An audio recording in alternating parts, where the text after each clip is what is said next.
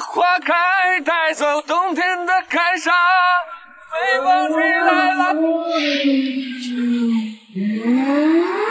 哎，有钱了不起，看这么快给人偷蛋了你？不是听到了吧？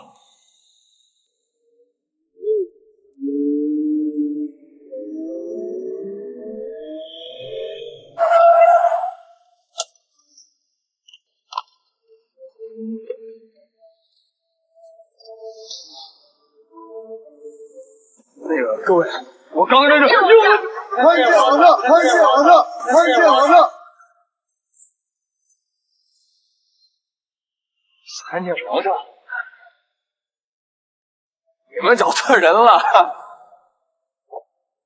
属下追随王上征战多年，断然不会认错，还请王上随我回北境主持大局。北境？哦，玩那个真人秀的是吧？拜托，今天是我结婚的日子，我是真没时间陪你们玩啊！那啥，等到下回有空，我陪你们好好玩玩啊！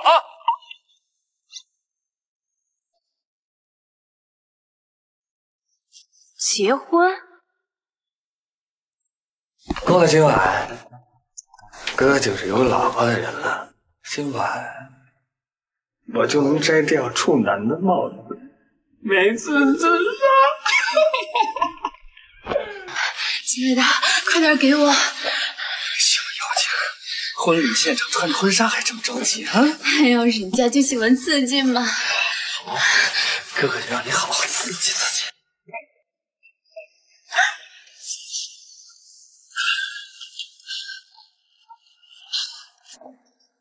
意思是，结婚当天你在这陪着野男人上床？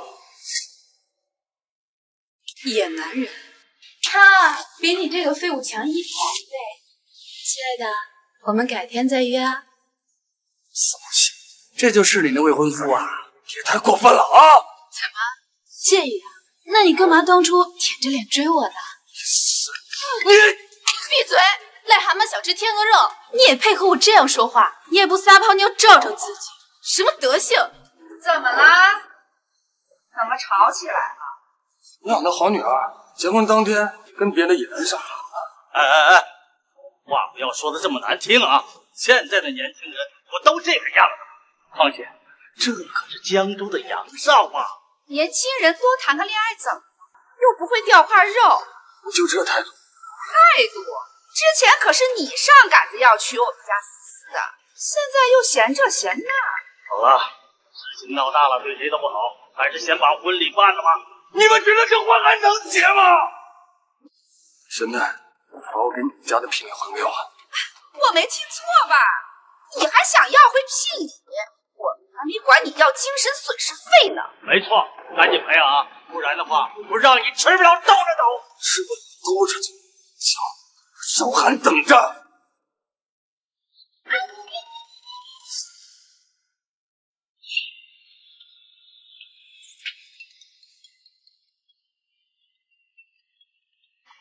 小韩，婚礼办完了吗？火车票太贵了，我跟你爸就没过去，人家没挑理儿吧？妈，已经办完了。那个，等我忙完手里的事儿啊，我就回去看你。唉，都怪我们太穷了，先是让你从军8年，现在又让你入赘，孩子，你受委屈了。啊，没事儿，妈。我过段时间啊就回去看你们，你们可得照顾好身体啊。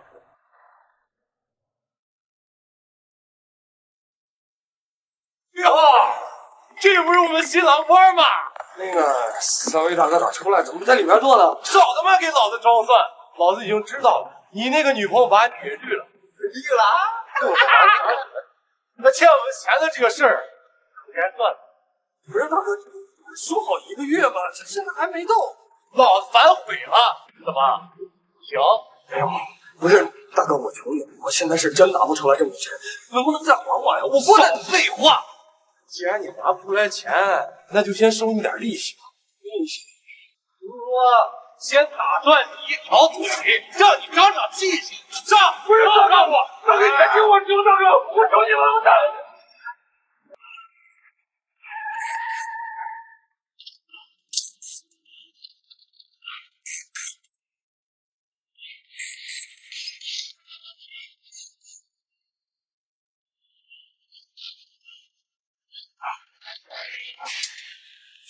参见王上。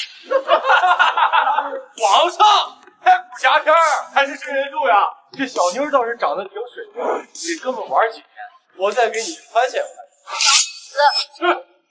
这美女，不奶奶，不奶奶，我说我再也不敢了。滚！再让我看见你。不是。皇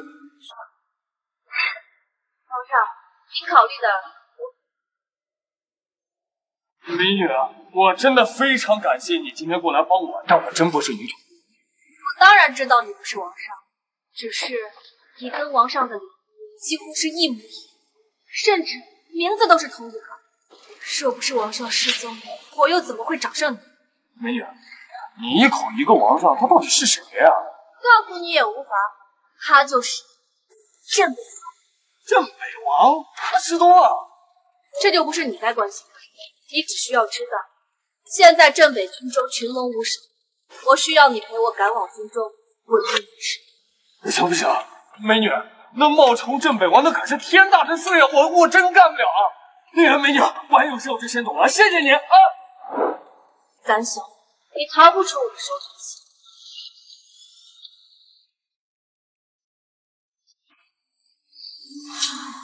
时一时，天一时，看来这帮人神经的又来了。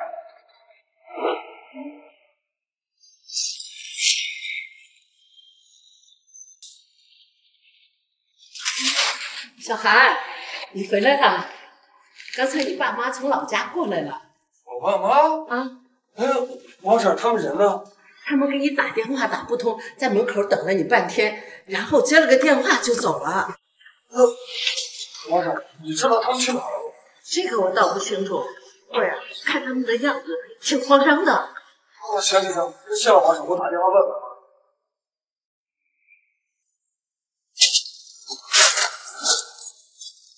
妈，你们来江州了？你们现在在哪儿呢？什么？李思思他妈找你们要钱？什么？李思思他妈找你们要钱？妈，你等我，我现在过去啊。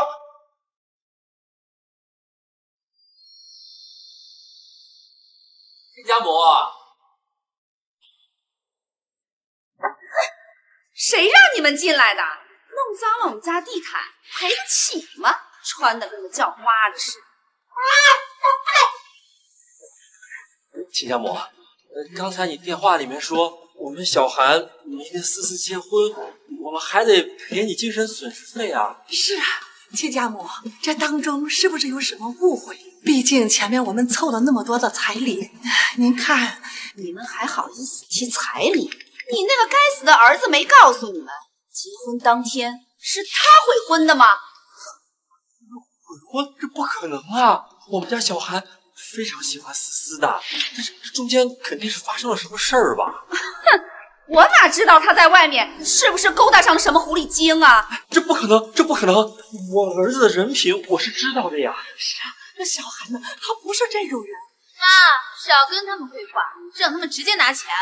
什么味儿啊！臭死了！思思，我和你爸坐了2天的火车，还没来得及换衣服，这不就接到你的电话了，真是不好意思啊！什么妈呀爸的，你们也配啊！就是，赶紧把钱拿出来，不然我们有的是办法让你那儿子下半辈子再来。不是，那前面我们凑了那么多钱当彩礼都给你了，这实在是，你看还有点，看这行不行啊？我们可以从老家带来的特产。哎呦，闪开！想拿1只鸡糊弄我？你打发叫花子呢？我告诉你，20万1分都不能少，不然我就去告他，让萧寒坐牢。20万！思思，求求你了，我们就是砸锅卖铁也拿不出这20万呢。你看在和小韩往日的情分上，能再少一点吗？我不管，那是你们的事儿，你们自己掂量着办。我看你们这2个穷鬼也拿不出来，我就给你们指条路。看你们这2位身体还不错，你们可以去卖血卖肾呢，就当是为了你们儿子嘛。怎么不同意？那就让你们儿子等着坐牢吧。别，只要你们别为难小韩，我们去卖。李同志，妈没事吧？好啊，小韩，你这个废物来的正好，你还不知道吧？我们思思现在的男朋友可是江州的杨少。杨少？哦，原来就是那个野男人呀！怪不得现在又这么嚣张呢，原来是又抱上一条新的大腿呀！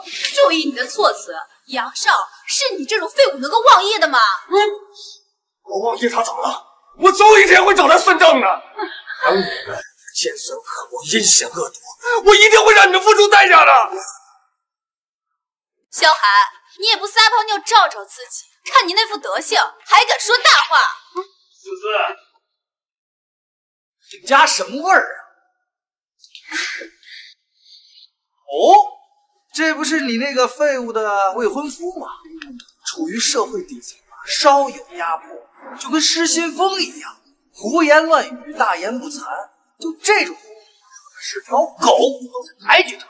亲爱的，你来啦。杨少今日大驾光临，快请坐。哎，马上就是一家人了，伯母不要这么客气啊！今天路过，特地提了点东西来看看伯母和我家宝贝思思。杨少真是太客气了。哦，这二位是？他们是这废物，杨少可别介意呀。我说呢，刚才一进门啊，就闻见一股臭气，原来根儿在这儿。怎么，来给你们家废物儿子好说法？亲爱的，这不是他前几天悔婚，还没有赔人家精神损失费呢。哎呀，你个小妖精，你还是个财迷，你把本少伺候好了，还缺花钱。杨少，你真坏。小韩，咱们走。等等，别说本少爷为难你，这事儿我做主，钱啊不用，不过嘛，我这鞋刚刚脏了，来，你帮我把它洗干净。我他妈杀了你！小韩，你个欠杀的，我跟你拼了呀！你等什么？小韩，跟我动手，给我往死里打！小韩，别打了！小韩，我求求你别打了，打了！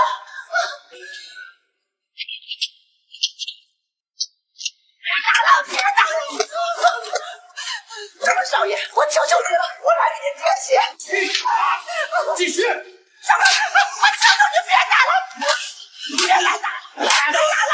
小韩，别打了！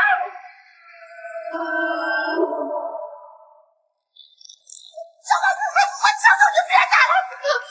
别再打了！你好大的胆子！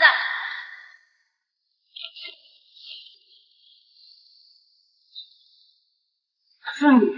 今天我来为你讨个公道。我说今天怎么净说大话？原来是傍上这么个不三不四的女人呢！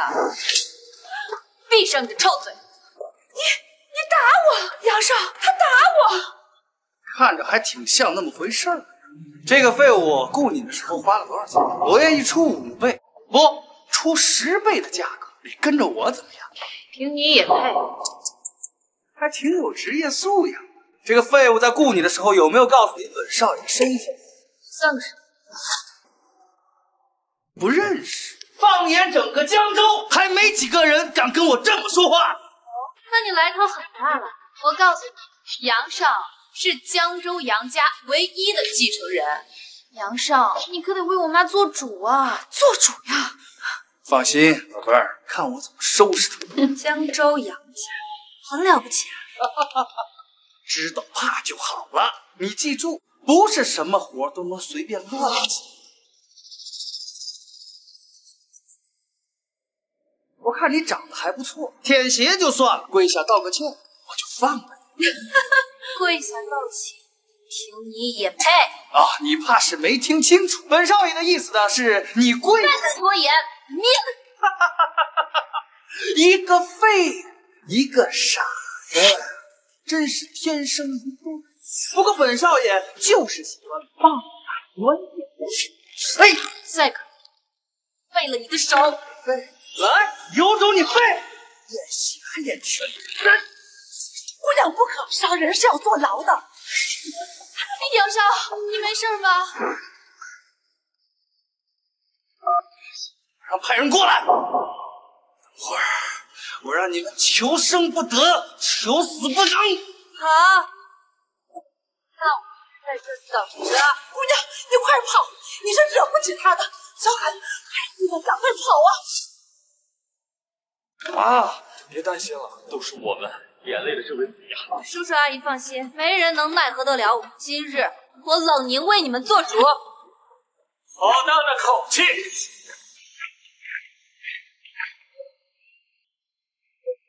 就是他们不光私闯民宅，还恶意伤人，快把他们拿下！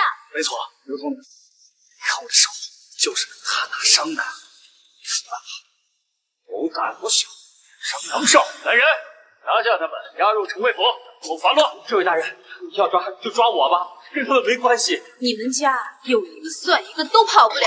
拿下！慢着，身为一州统，只信他们的一面之词，你的脑子呢？放肆！本统领多事，轮得上你来指点？我跟随王上与北境厮杀，没想到守护的竟是你们这种败类。王上，你怕不是得了失心疯了？没错，刘统领，这个女的就是个疯子，你赶紧把她拿下，事后必有重谢。杨少客气了，等你进了大牢，本帅倒要看看是还是像现在这个样子，牙尖嘴利。给我拿下！住手！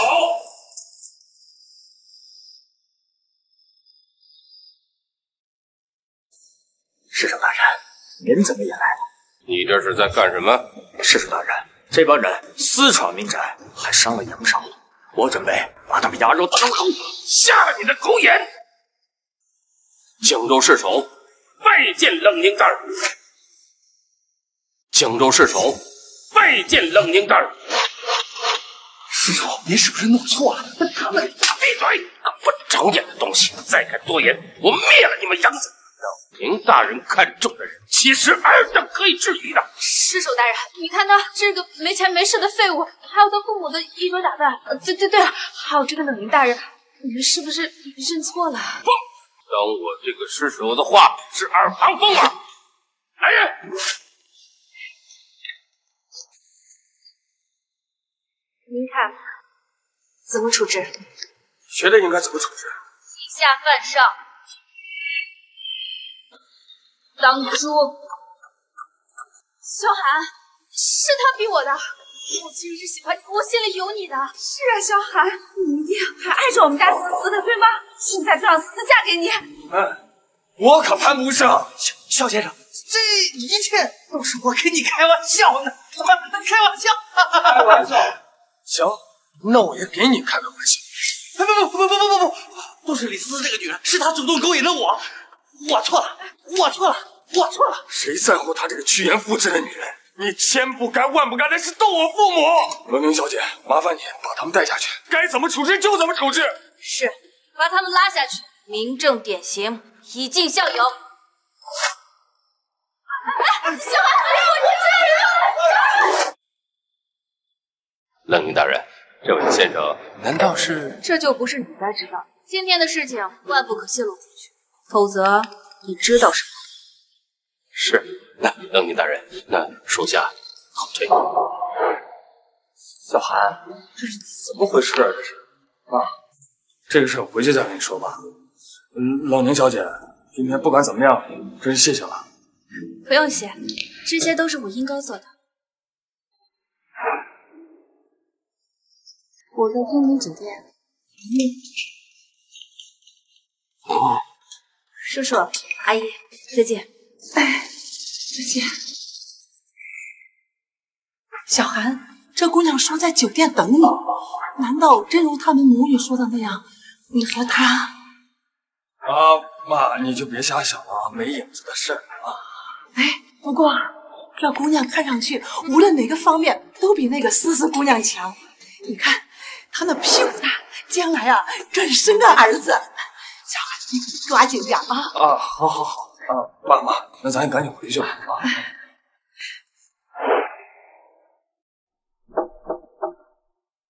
进来吧。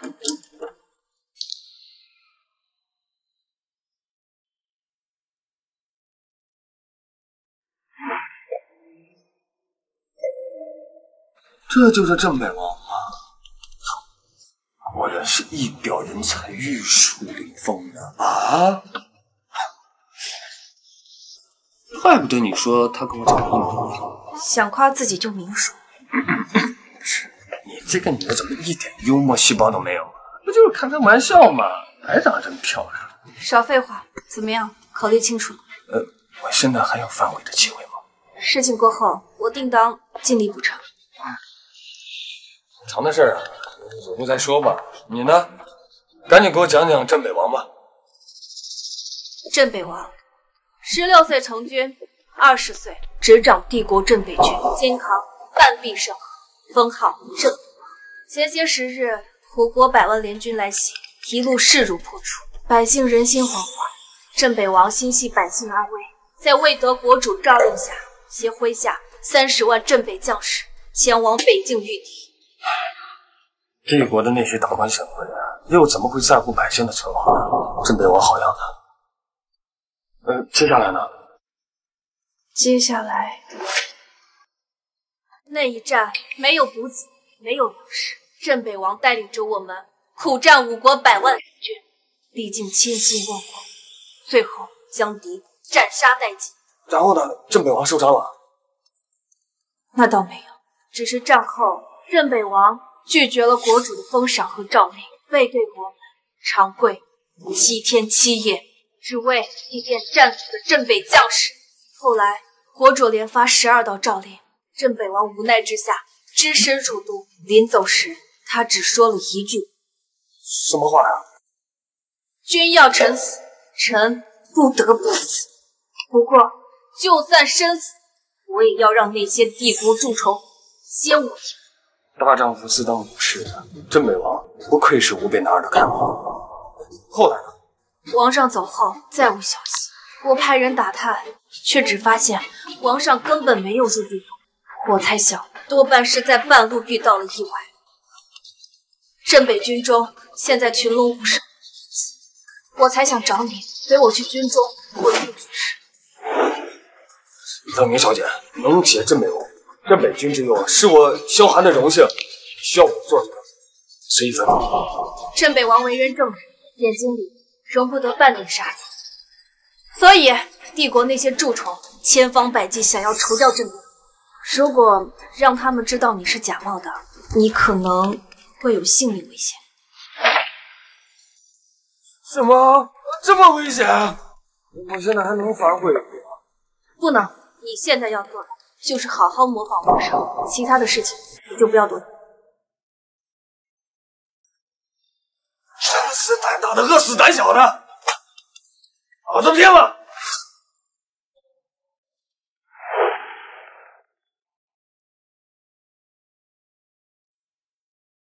你先试着模仿模仿吧。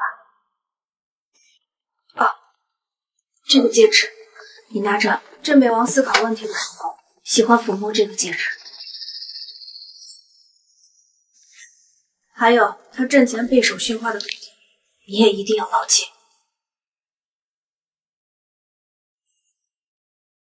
他的一举一动，你都要恪守遵守，否则真的会有性命危险。你真的想清楚了？当年天亮，参见皇上。现在我命你可嫁给本王。你竟然敢调戏我！找死！不是你让我模仿的吗？像不像？像，简直就是王上本人，真是天助我也！随我来。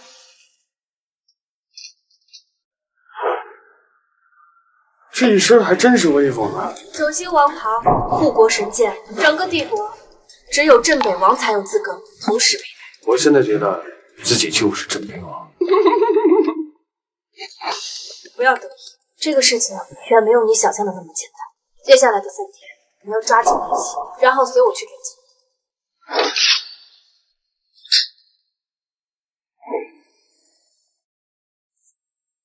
怎么样？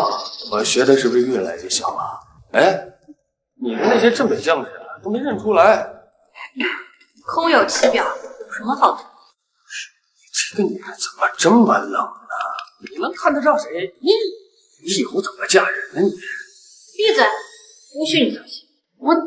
好了，北京周末派对，严肃一点。我纳了闷儿啊，你说他区一个州牧，他凭什么质疑镇北王？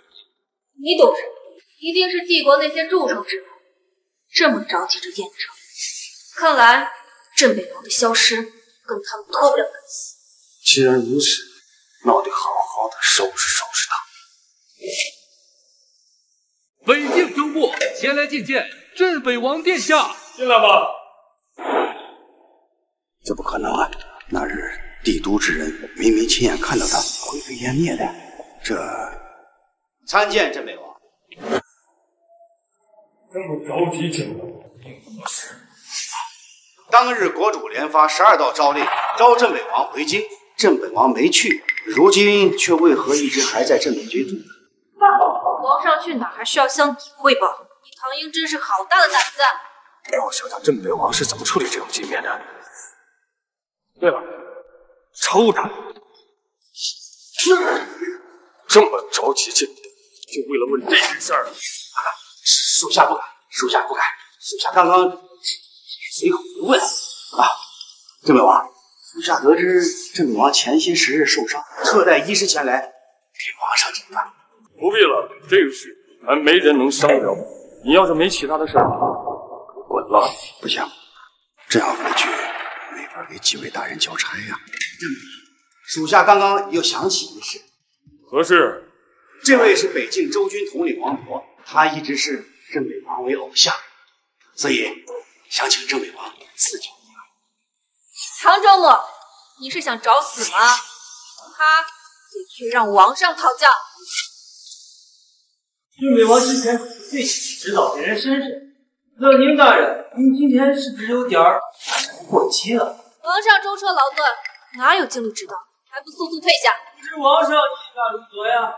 冷宁说的对，本王确实已经罚了。果然有假，按照镇北王以往的脾气，早就出手。一定是冷宁不知道从哪儿找来的冒牌货。冷宁大人，据我所知，镇北王遭贼人劫杀，现在生死不明。他恐怕只是个冒牌货吧？好大的胆子！你有几个脑袋，敢质疑王上？冷宁大人息怒，我万不敢质疑。只是这镇北王位高权重，我只是担心冷宁大人被贼人所蒙蔽，届时为我帝国引来不必要的祸害，那是得不偿失了呀！我跟随王上多年，岂会认错？这可就说不准了呀，是吧？镇北王，还请镇北王不吝赐教，还请镇北王不吝赐教。既然你们执意要找死，别怪我不客气。来人，将这2人给我拿下！是，慢着。冷宁大人，你可要考虑清楚，从今往后，镇北营中的粮草，你敢？没有镇北王的镇北军，唐英绝不会提供半分粮草。周牧，事到如今，想必你也看在眼里。此人定然是个冒牌货，你们何须再和他废话？冒充镇北王，罪极刑，派人把他拿下。大言不惭，就凭你们也敢在我镇北军军营打人？我们只要找明了他的身份，试问镇北军中还有谁敢跟他？那就让你看看。冷宁，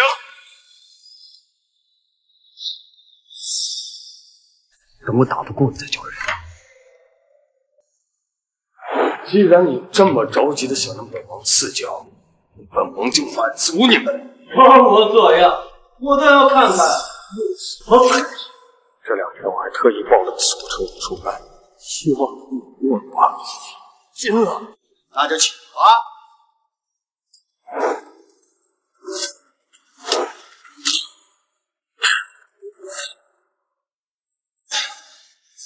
霹雳手，这女王的手段逆使。现在你还敢怀疑本王吗？这不可能啊！一定是巧合，我不信。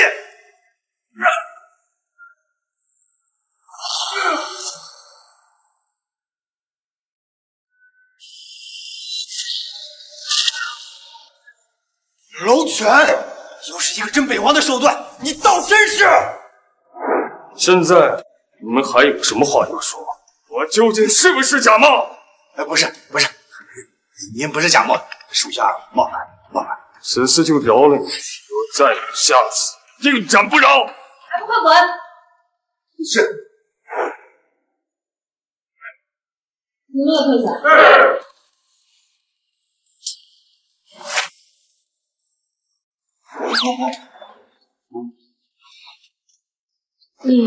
你到底是谁？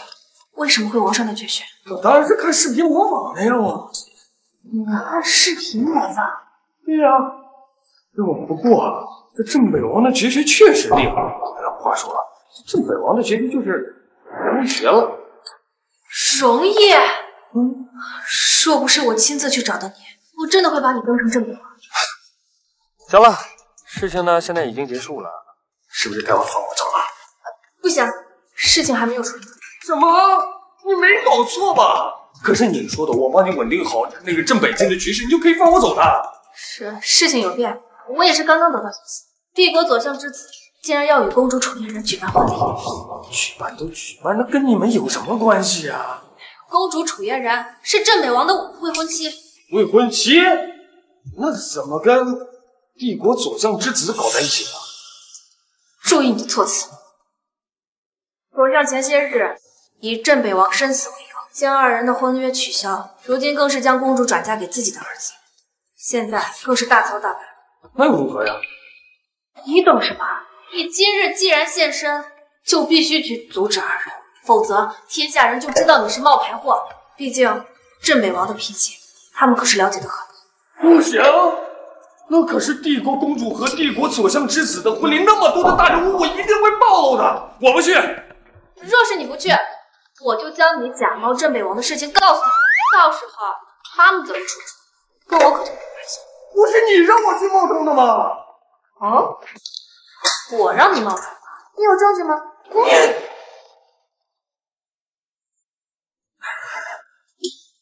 好，我去。这就对了。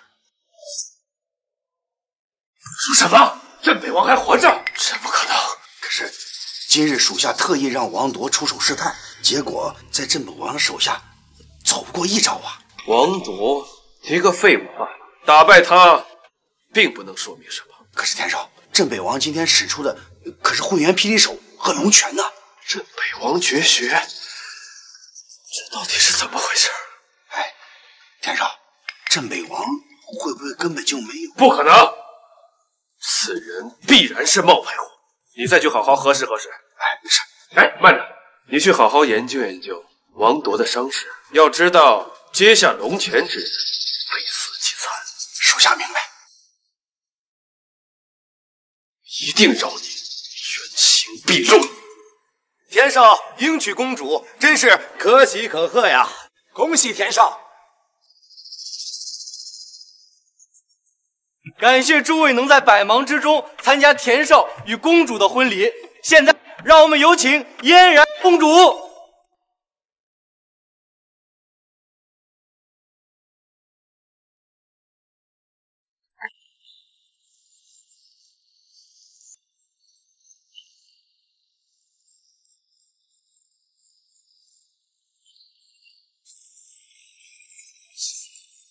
嫣然公主真乃绝世容颜，怪不得田少会如此喜欢，真是郎才女貌啊！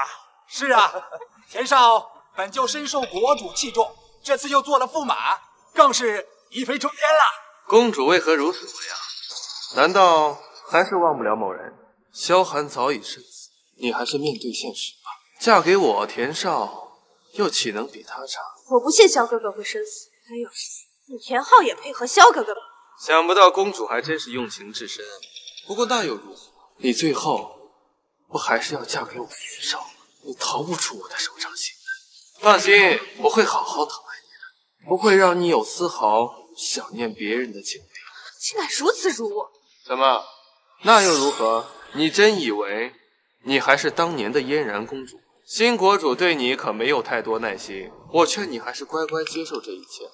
我劝你还是识相些，老国主那些旧人是生是死，可全都在我一念之间。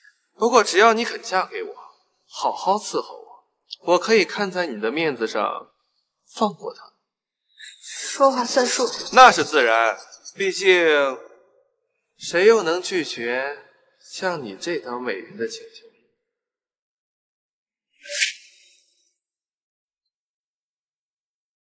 好的，现在婚礼正式开始。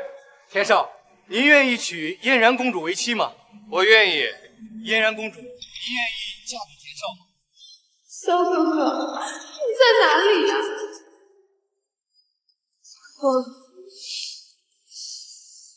我愿意。慢着！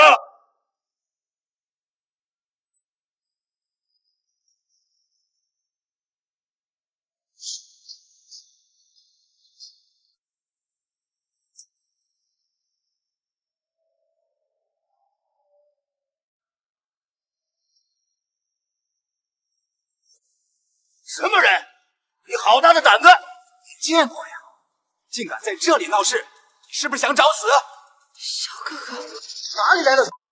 竟敢在此狂吠，还不赶紧跪下，给田少磕头认错，饶你不死！田少和嫣然公主的婚礼，我又岂能空手而归？自然是来送贺礼的。哈哈哈哈！原来呀，他就是个送礼的呀！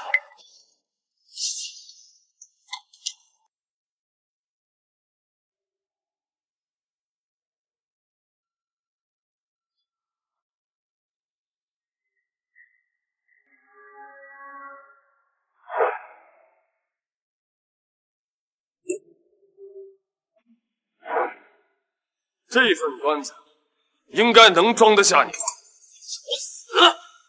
来人，杀他！放肆！你们可知他是谁？我管你是谁，敢在田少婚礼上闹事，天王老子来了也救不了你！来人，把他们给我轰出去，打断四肢，送往官家！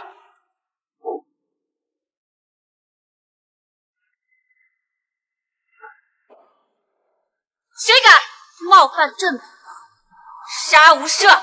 什么？你说他是镇北王？这怎么可能？他怎么会是镇北王？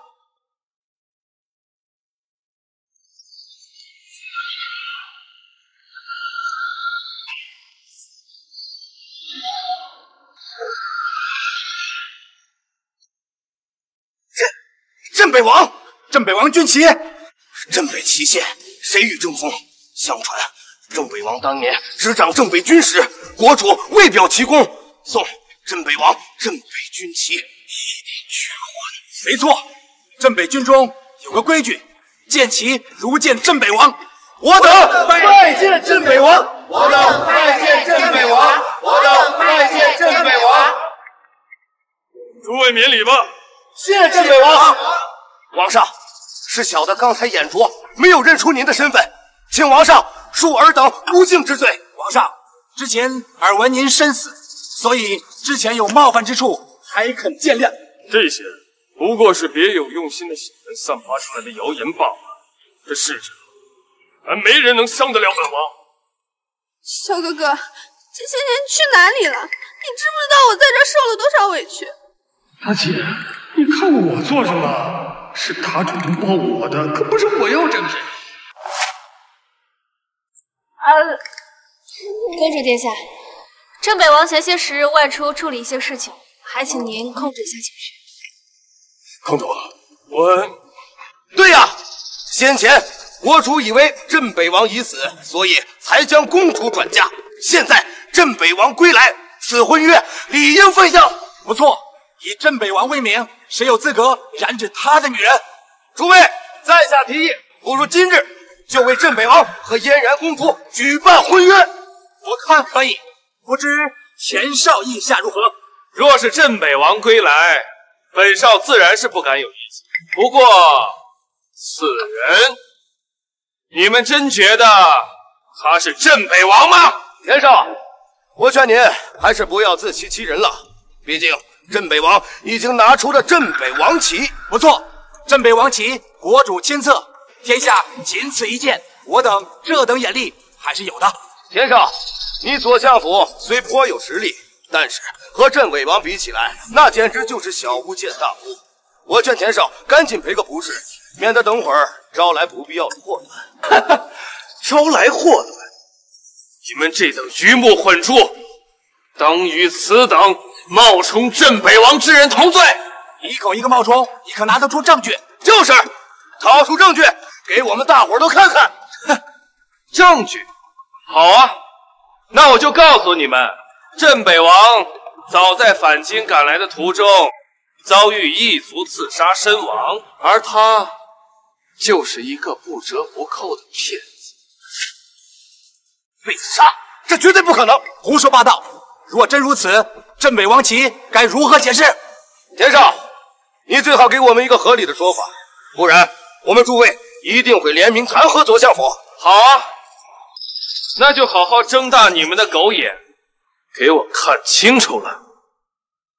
来人，拿上来！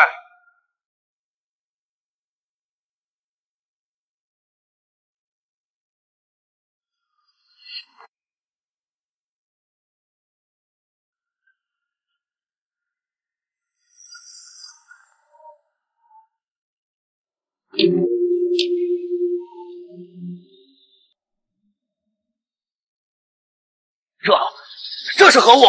众所皆知，镇北王封王当日，心血来潮，一口气便扛起了镇国之宝九龙，震惊全城。老国主更是称赞镇北王有霸王之勇。公主，可有此事？确有此事，不过你想表达什么？这件事情我知道，我当时在场。这个事我也略知一二。据说此鼎重达千钧。既然大家都知道，那就好办了。不知你可否再举一下？我天哪！这总他有100个我中了，把他举起来，我这小身板能扛得住啊？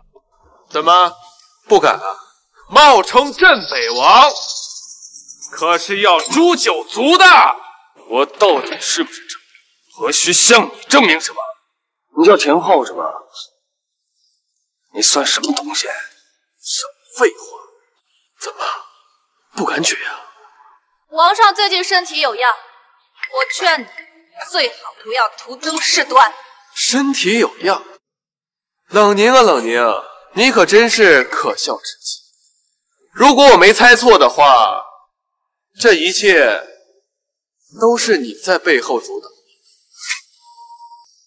胡言乱语！怎么非要到事情兜不住的时候才承认啊？最后我再问一遍，这鼎举是不举？镇北王，田少竟然如此嚣张跋扈，不如您就举一鼎，让他见识见识。届时我等愿意为您除掉这个不识相的家伙。是啊，镇北王，还请您给自己证明啊！镇北王举鼎为自己证明。来吧，我已经睁大眼睛了，求求你让我好好见识见识。好了，今日之事暂且到此。镇北王有些乏累了。慢着，事情还没完，谁都不许走。让开，不要自寻死路。就凭你，找死！我找死？那我倒要看看你敢打动我。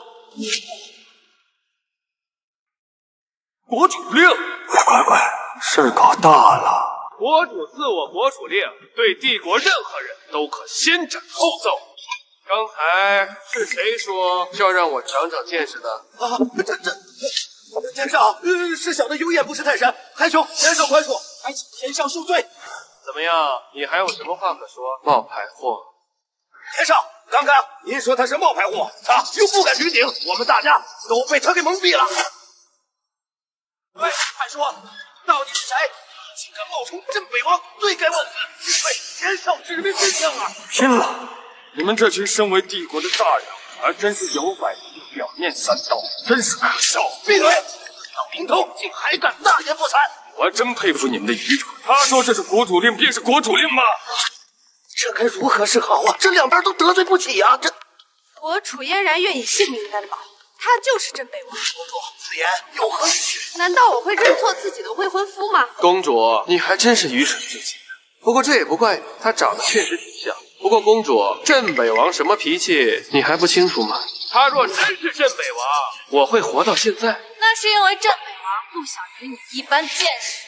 不想与我一般见识，那我偏要跟他一般见识。今天本少就把话放出，你若是能举起此典，我愿以死谢罪。小寒，要不你就举一下，让他看看。你也不行。我只是……好了，你还是赶紧给本少跪下磕头认错，坦白你的死错，本少可以饶你。这可是唯一一次能够证明你身份的机会，但是我想你好像没有这个胆。算了，那我就让你死个明白。等等，镇北王肩扛北境江山，手握100万雄兵，何须向你们证明什么？冷宁，逼我杀了你！别以为你心里那点小九九我不知道，你心里那点小九九我可一清二楚。找个冒牌货顶替镇北王，你这胃口可不是一般的大呀！你胡说！那你一而再再而三的阻拦，这是什么意思？冷宁，你就让萧寒证明一下自己的身份吧。闭嘴！我镇北王这么疼爱你，你竟然这么愚蠢！冷宁，到底是谁愚蠢？你此番作为只会让萧寒蒙冤。冷宁啊冷宁，你也是难得一见的人，好好相夫教子多好，非要卷入这等事端，何必？叫你管！今日一事，我会留你一命。毕竟镇北王的贴身侍卫，又是从小习武的你，这滋味儿一定很棒。无耻！我还有更无耻的呢，你还没见到，是吧，嫣然公主？到时候你们两个一起伺候本少，本少定会让你俩一起感受一下什么叫天伦之乐。放肆！我的女人你也敢动？哦，还敢大意？真好奇冷宁给你什么好处，让你这么死心塌地？你们不会搞到一块儿了吧？干了不能干的事儿，就要承担应当的后果，明白？公主，现在站到我身边来，过来。我只说一次。刚才他说你是他的女人，你承认吗？现在本少让你给我跪下。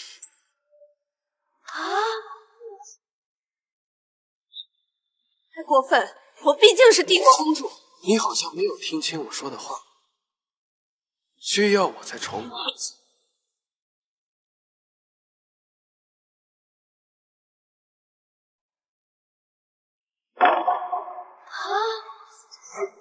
刚才你抛下我去找他，这就是惩罚。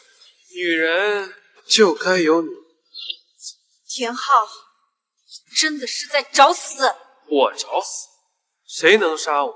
他吗？你口中的镇北王？我当众羞辱他的未婚妻，他连个屁都不敢放。倒是你，我还挺佩服你的勇气。别逼我一剑杀了你！无所谓啊，杀了我，有你整个镇北军陪葬，我也不亏。真是好大的口气！这个世上还没有人能灭得了我镇北军。我真是越来越喜欢你了，喜欢你的勇气，喜欢你的自信。不过本少告诉你，不是所有事情只是有自信就好。什么意思？不如我们就打个赌吧，就赌你们镇北军能不能死在我手上。就凭你，镇北军虽为强师，可是没有了镇北王，又能发挥几分实力？不如你多考虑一下本少，本少不介意以后多宠爱你一点。那你找死！绝学龙泉，难不成他真的是镇北王？到底是什么情况？龙泉，你真的是萧哥哥？你现在还有什么话可讲？本王现在不想杀人，赶紧滚！你还真是大人有大量，不过这也正是让我认定你不是镇北王的原因之一。找死！找死的是你！找死的是你！拜见天上。上次险些被你给骗了，不得不说，你的准备确实很充足，竟能学会镇北王的绝学。上次打的还是不够狠，是吗？还想让我再教教你？只要能揪出你这个冒牌货，丢掉性命又如何？说我是冒牌，你可有证据？证据就是我，我就让你死个明白。喂，我乃北境都统王佐，现在我就要揭穿这个冒牌货的真面目。众所周知，镇北王何等人？死在他龙泉之下的人不计其数，而我授你一权，却仅仅2日便安然无恙，这还不能证明吗？真是可笑！镇北王对你留手，却现在反过来咬一口。龙泉乃是至刚至强的拳法，不出手则已，一出手必杀人。而他的龙泉却空有其表，威力嘛，却不足真正龙泉的1/10。快说，你到底是何人？你可真是个跳梁小丑！冷宁大人，事到如今还嘴硬，有意思。你可要明白，因为你的欺骗，接下来会造成什么后果吗？你敢！不瞒冷宁大人，接下来镇北军能不能吃上饭，就要看你如何抉择。当真是无法无天！无法无天，你们镇北军之人也配说出无法无天？老宁，你是自己交代呢，还是本少亲自给你揭穿呢？毕竟本少也很是好奇。难道真的要功亏一篑了吗？镇北王，您到底在哪儿？属下真的没有办法。说还是不说？冷宁大人，你可要好好想清楚后果呀！原来是这样啊！这冷宁身为镇北王的护卫，没想到却找人冒充镇北王，还真是狼子野心呐！真没想到这个女人的心机竟如此之深呐！刚才我的承诺仍然算数，只要你好好伺候，我可以保你镇北军安然无恙。此话当真？当然。慢着！指使你的人都要承认了，你还敢造次？是嫌死得太轻松了？谁生谁死还不一定呢。记住你刚刚的承诺，我要是举起这个，我要你的命！你若是举不起来，我就不仅仅是让你死这么简单了，我要让你求生不能，求死不能，最后体验一下这世界的极端之力。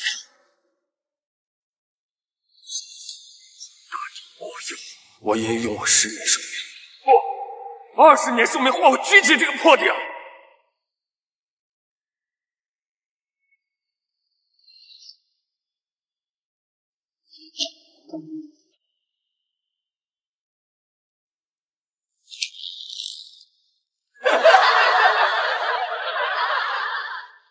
笑小丑，只会让我们贻笑大方。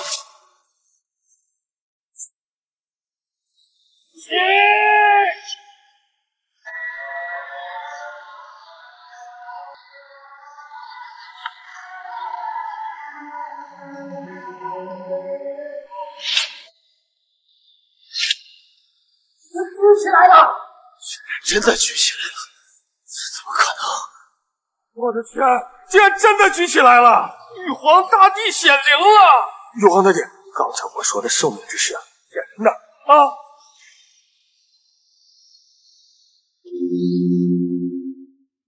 现在你还有何话要说？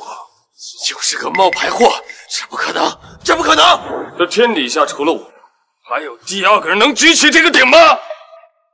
你们说呢？刚刚镇北王只是不想把事情闹大，你们却咄咄逼人。现在你们说该如何处置你们？镇北王的心怒，我们也是被他们给蒙蔽了双眼呐！是啊，镇北王，我们也是为了还原一个真相，请息怒啊！镇北王息怒！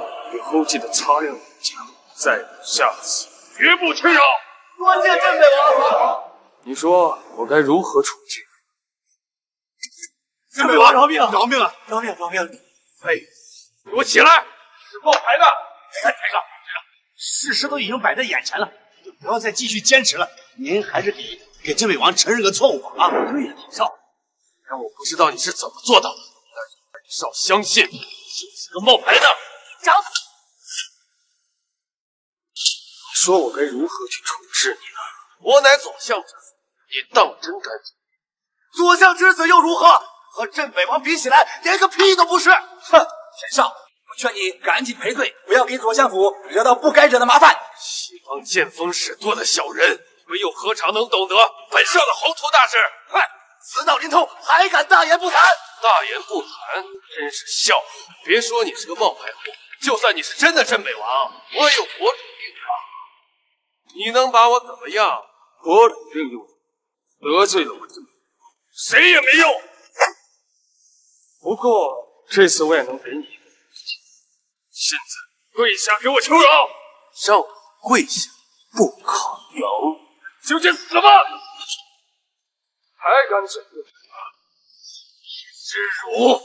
谢谢你，到做到，说到做到。你镇北王饶命啊！我们知道错了，知道错了还不赶紧滚！是，立马滚！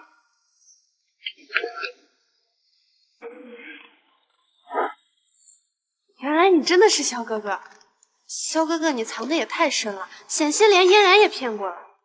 萧哥哥，你跟我回帝都好不好？我们去请国主重新为我们定下婚约。公主，镇北王还有事情要处理，需要随我回镇北。既然冷侍卫都这么说了，我也就不强求。萧哥哥，下次见。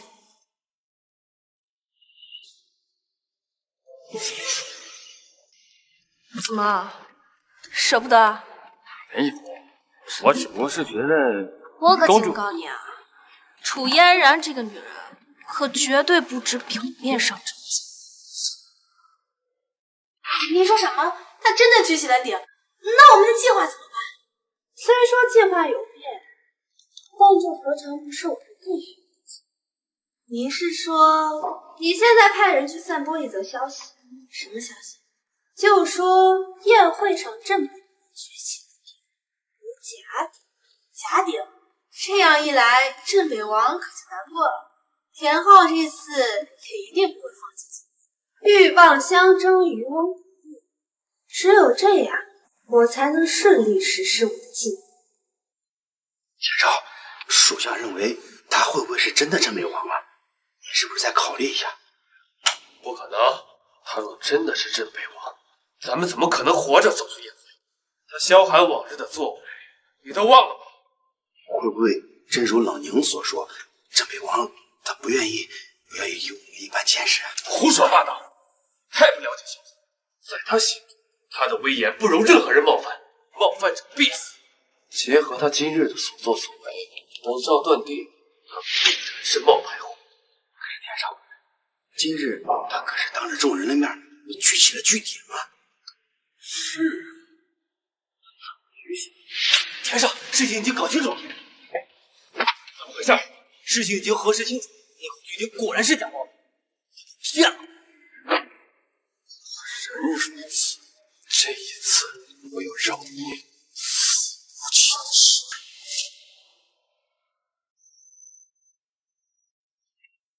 今日多亏了你力挽狂澜，不然实在不敢想象会有什么后果。冷宁小姐，事情呢既然已经告一段落了，那要不我就先回去。你就这么着急离开我？离开你？不是，我的意思是离开镇北军。冷宁小姐，如果呢你主动挽留我一下，我说不定呢就会留下来帮你。你爱去哪儿去哪儿。行吧，既然你都这么说了，那我就只能先走了。等等，这好不容易来一趟，我带你逛逛吧。逛逛？你别多想啊，只是你帮了镇北军这么大的忙，我理应感谢感谢。话说，你是不是看上我了？那你呢？你的脸蛋嘛，确实不错，就是有点老。过嘛，身材……你什么意思啊？我身材怎么了啊？我是说你身材很好，爸。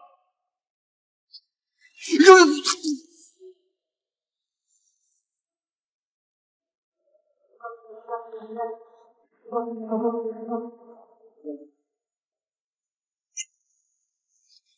宁，白飞，多年前你不是去从军了吗？怎么会出现在帝都？我来帝都处理点事情。这位是？他是我男朋友。你好，没有。你好，我叫白飞，帝都白家嫡子，现任天海集团总裁。我是萧寒，萧兄。那不知萧兄是哪里人，在哪儿高就啊？既然能赢得我们冷凝美女的青睐。我是江州人，职业嘛，正在找工作。没有工作？那萧兄莫非是哪个家族的上？这就不劳你分析，还有其他事情。冷凝，咱们也算是相识一场，我这也是为了你好呀，免得被有些别有用心的人利用。多谢。哎，别走啊，开个玩笑。冷凝，你在部队多年，不了解外面的情况。现在社会上呀，多了很多骗吃骗喝的人，你呀，擦亮眼睛。白飞，别逼我发火。冷凝，你先别生气。这样，看在冷凝的份上，我给你个机会。这个是我的名片，如果你要是真的找不到工作，给我打电话，以我的身份给你安排一个保洁啦、保安什么的，还是可以。叫白飞是吧？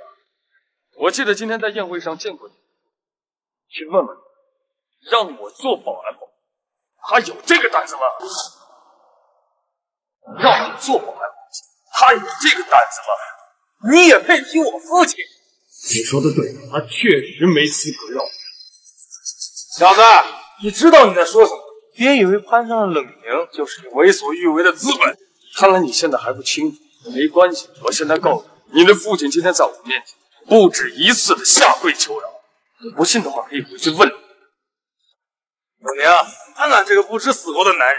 既然这样，那我帮你教教他帝都的规矩。行了，白飞，我劝你赶紧离开这里，不要给你白家徒增祸端。祸端？就凭他啊？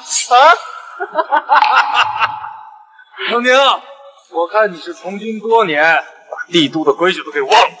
你口口声声的规矩我很好奇，这规矩是你定的吗？我现在没兴趣，你下次见面说话。不过兄弟，我要好心提醒你，你在帝都不是什么话都可以说的。要是惹了一些祸端，你连怎么死都不知道，我很拭目以待。好了，别说了。我等着。你跟他之前有什么渊源呀？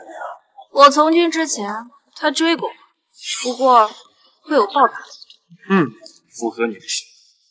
不过，需不需要在我走之前帮你解决这个？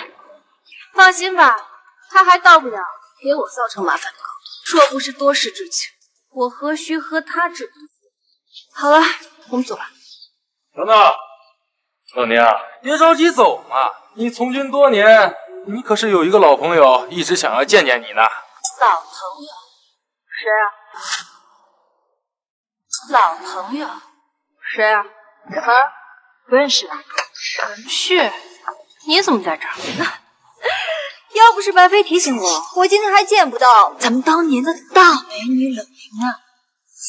你们军中的人口味是重哈，这几年不见，你怎么变得这样饥不择食，连这种夫妻都看得上？不过你还挺投其所好，这军大衣挺潮。你怎么了，冷凝？是被我说中了，戳穿了，无话可说了。哎呀，宝贝儿，你说你直接把人的心里话说出来，你把他的脸往哪儿放啊？哦，是冷凝，我还以为你像当初一样高，没想到这还是个下贱胚子。出门没看黄历啊！今儿嘴欠的人怎么这么多呀？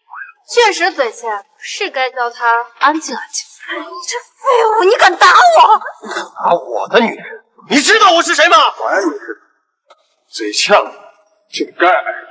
好，牛头，我给你个机会，你现在跪下给我的女人磕头道歉，我还可以只打断你的四肢，饶你一条狗命。至于她，我听旭旭说过，果然是个冷艳美女。这样，你陪我和旭旭玩几个晚上，如何呀？这样，你陪我和旭旭玩几个晚上，如何呀？混蛋！老子现在还是镇北王的，左相之子都被我打了，你们竟然找死，看我怎么收拾你！我现在也给你一个机会，自废双腿，然后给道歉。你好大的口气！我不知道你哪来的底气。这句话我也正想问你，你的底气来自哪儿啊？哦，那我就让你看看我的底气。慢着，你是陈旭的男朋友是吧？依我看啊，这个事儿就这么算了。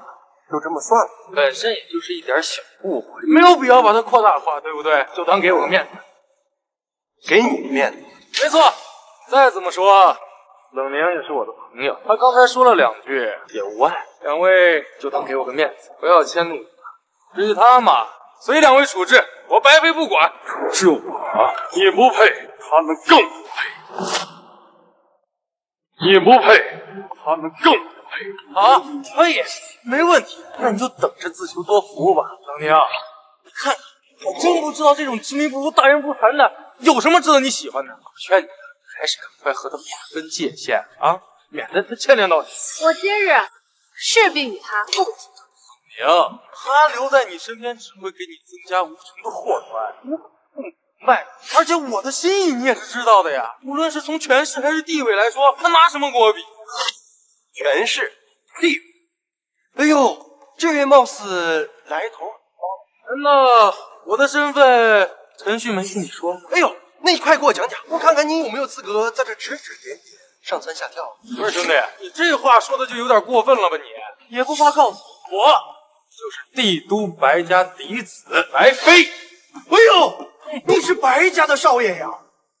哎，没事，知道怕了就行。本少爷是个讲道理的人，看在陈旭和本少相识一白家，一个3流家族的少爷，你也配让我害怕？我还以为你是什么大人物呢，还让我给你个面子，你有面子？你敢打我？3流家族怎么了？收拾你够了！哎，告诉他我是谁！哎，告诉他我是谁！白飞，我来告诉你，这位呢，就是帝都柳家的少爷柳然。你觉得你白家跟柳家小子能算得了什柳少我，白家连跟我家当狗的资格都不配，你在这狂吠，你胆子不小啊！柳少，我错了，我有眼不识泰山，你放过我这个小人物吧，柳少。你还有点识趣啊！您说的是，现在这个状态怎么做的？冷宁，过来，柳少道歉，他迁怒于咱俩都得玩完。家没听过，不过听人家姓田的好像到最后还是跪下。不是，你吓傻了，开始胡言乱语了是吧？柳家这是帝都一流的家族，那是你那个江州的小地方能比吗？你想死别牵连我俩。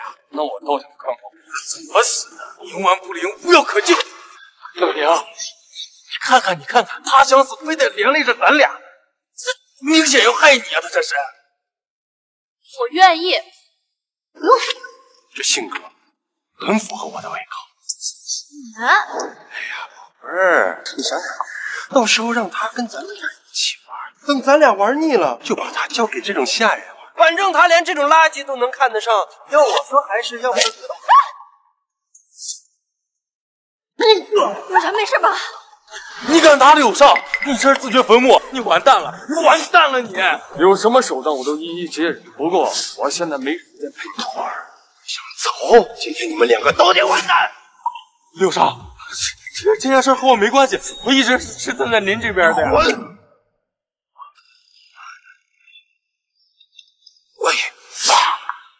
我在天海街被人打了。在帝都，你看他们楚家之人，你可看清是谁打的你？没权没势的废物，你快过来！打我儿子！然而你等着，我马上过去。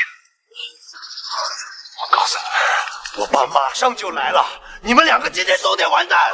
你放心，我不会杀你，我会断了你的4肢，然后让你好好看我是怎么宠爱他的。和冷凝从军，战场厮杀，保家卫国，没想到守护的竟然是你们这种败类。战场厮杀，就你这娇滴滴的样子，你还是好好考虑怎么在床上跟我厮杀吧。希望以后你不会为你今天的行为感到后悔。后悔？死到临头你还敢大言不惭？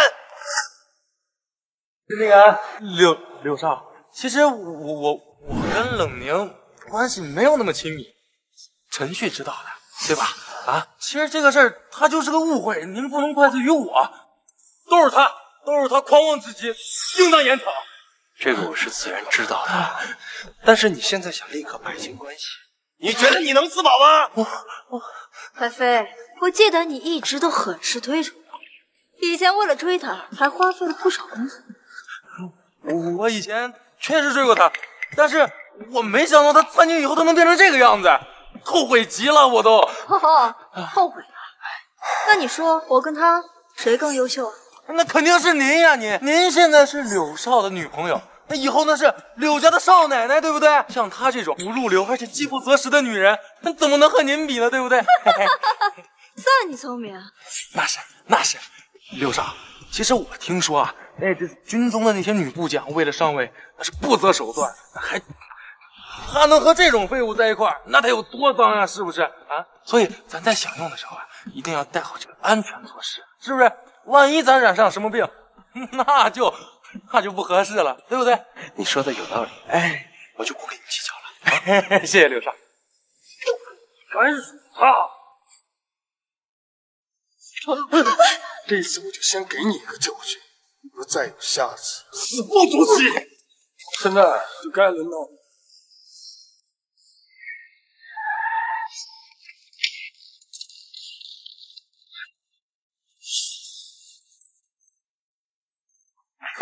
今天谁都保不了你们两个！我看看谁这么放肆，敢动我的儿子！是他肆无忌惮，为所欲为，根本不把咱们柳家放在眼里啊！没错，叔叔，你不知道，刚刚他还打了柳然呢。叔叔，你一定要为我们报仇啊！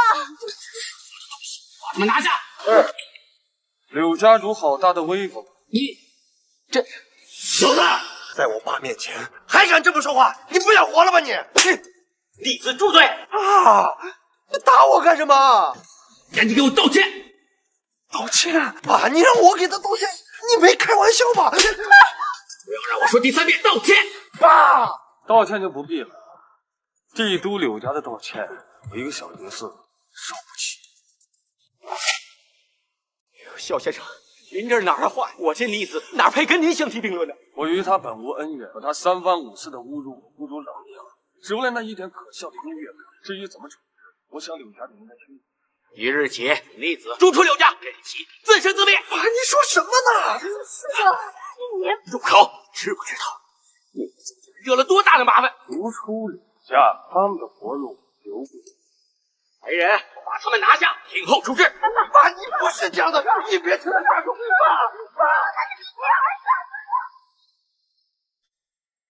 任北王，此逆子无法无天，罪无可赦，但是还望您大人有大量，饶过我柳家呀！本王不是滥杀无辜之人，只是他3番5次的侮辱冷宁，死不足惜。至于你们柳家，这次就算了，若再有下一次，好好想想本王之前的手段。是，多谢镇北王，我们以后一定擦亮眼睛。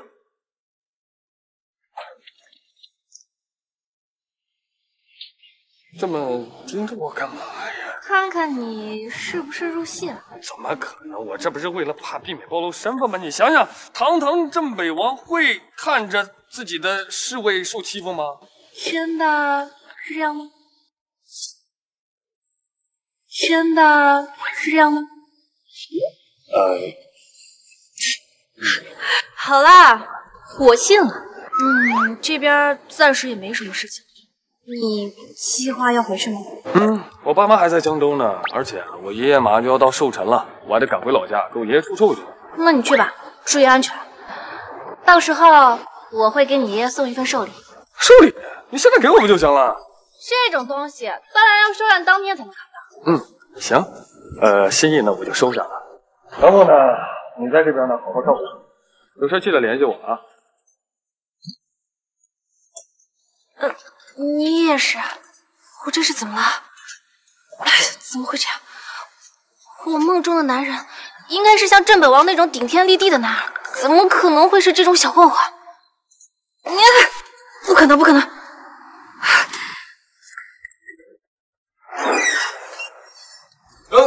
爸妈，小韩，你这几天上哪儿去了？打电话也不接。妈，我这不是出去处理一些工作上的事儿。哎，我爸在那干啥呢？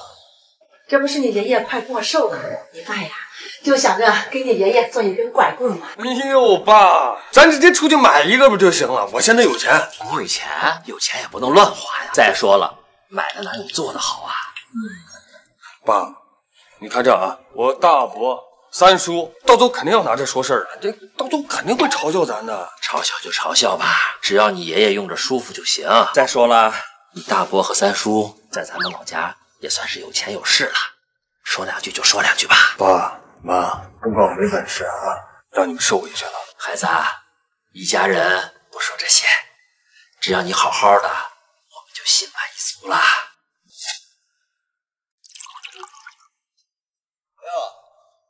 老二一家来了。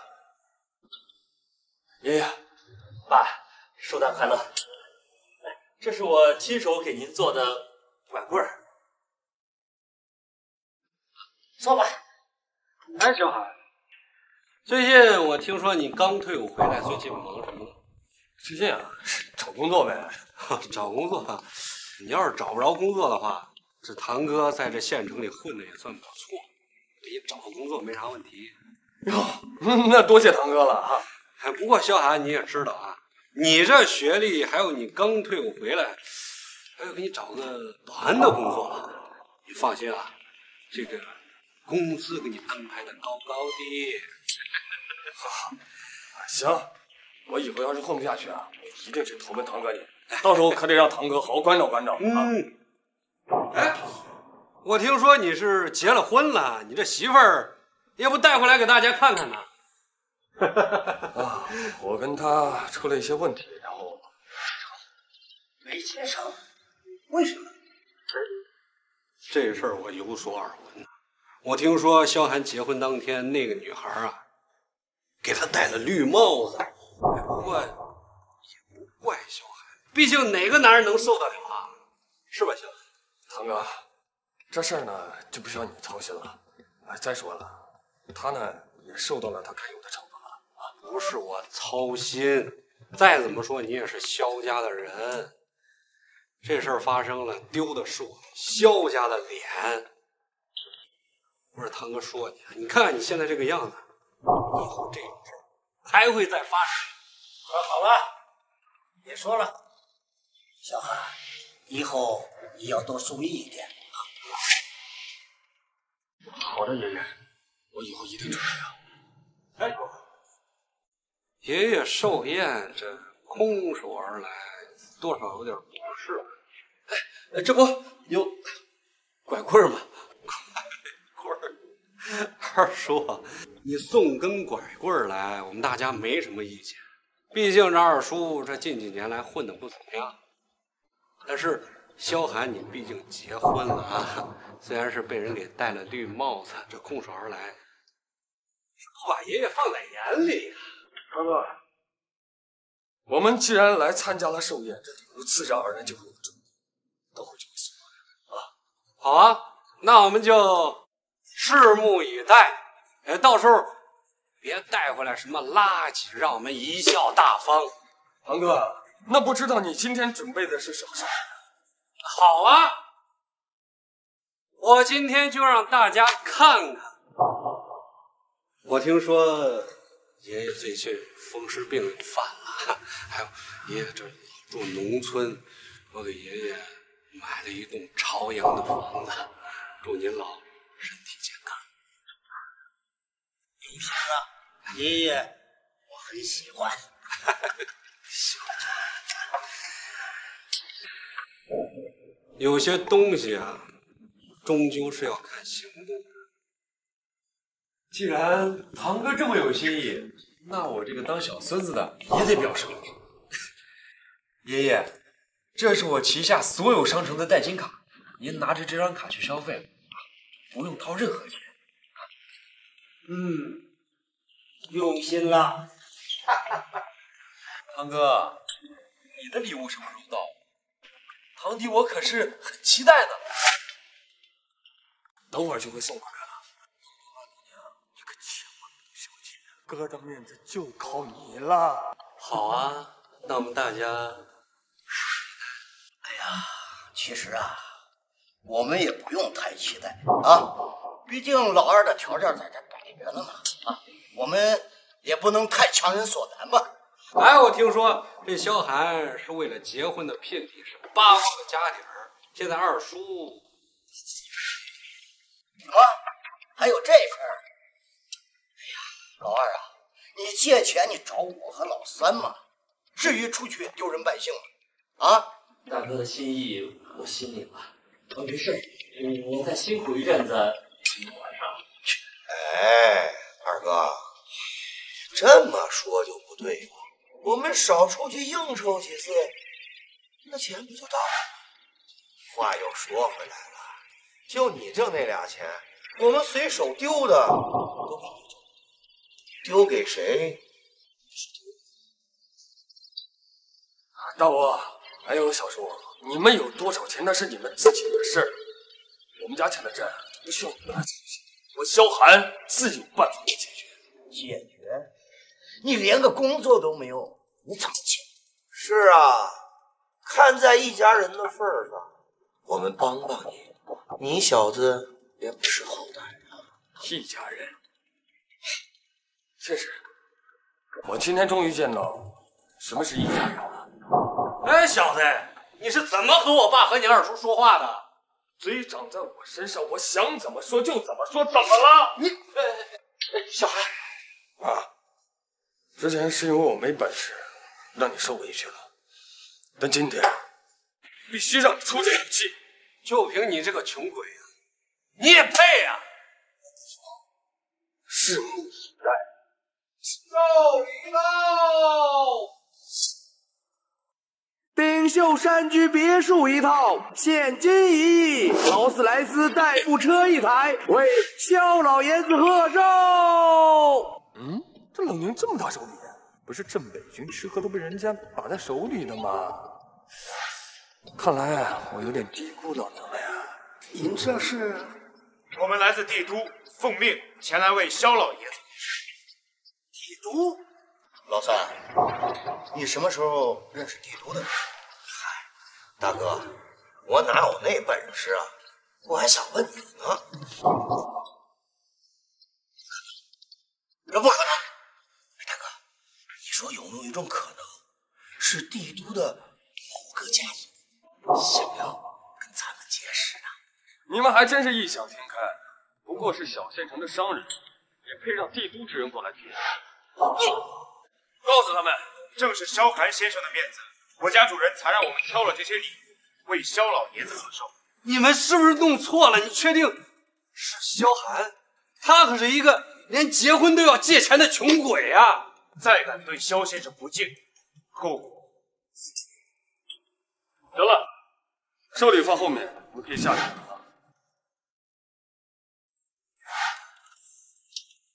小寒，这些都是你准备的。爷爷，不知道这些寿礼你还满意吗？满意，满意。萧寒，出息了，出息了。堂哥，不知道这个位子现在哎呀，当然了，堂哥刚刚跟你开玩笑呢。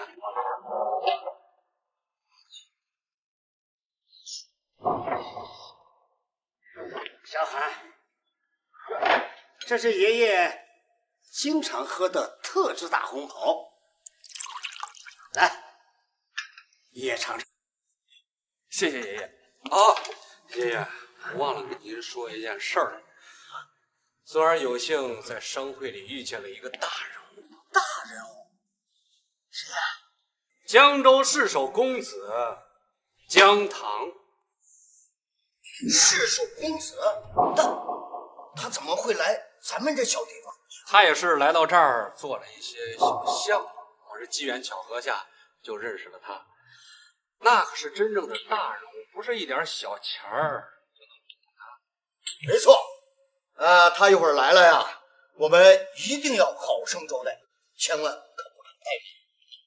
既然如此，那你就好好把握住这次机会。就是这个包间。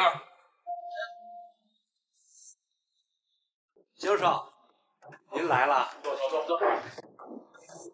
爷爷，这位就是江少。这包间真可惜。那是，跟江少比起来可差远了。哎，老爷子，看在你孙子给我效劳的份上，我给你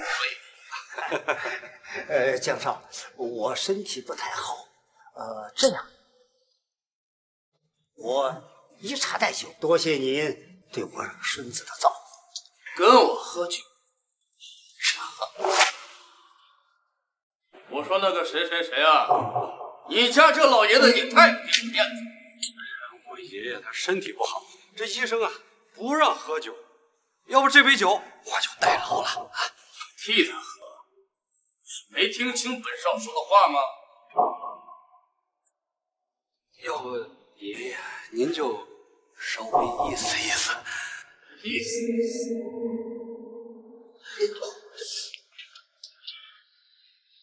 我江头敬你的酒，你跟我说意思意思。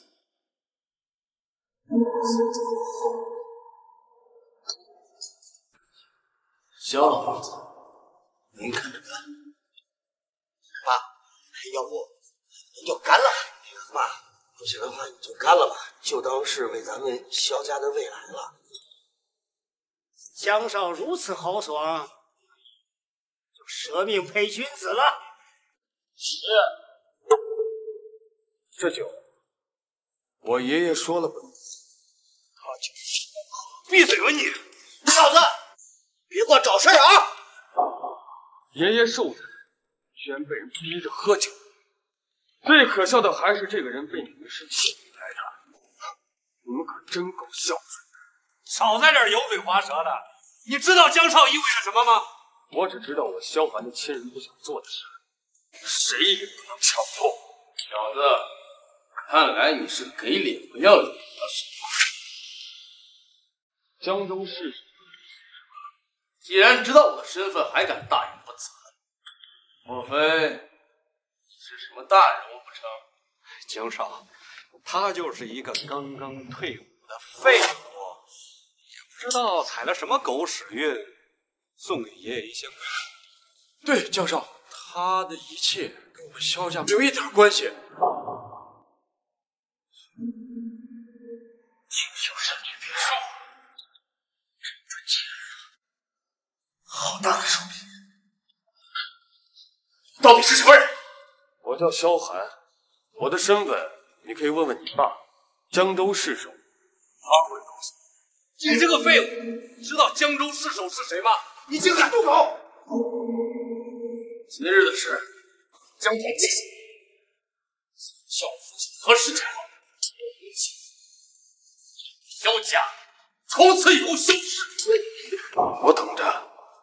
我希望你去核实清楚之后，还有胆子敢这么跟我说话。人走。萧寒，你冲动了啊！爷爷，你放心吧，我说的话句句属实。得了吧，不要以为在哪儿搞点钱就无法无天。土星经营与江少的关系全被你给毁了。你说的毁，是我不让爷爷喝酒是吗？爷爷都答应了，你充什么大尾巴狼？现在萧家的事端你怎么解决？老二啊，想不到你老实巴交的，竟然培养出来一个这么个关系。他干的这叫什么事儿啊？大哥说的没错，不就有2个臭钱吗？竟然这么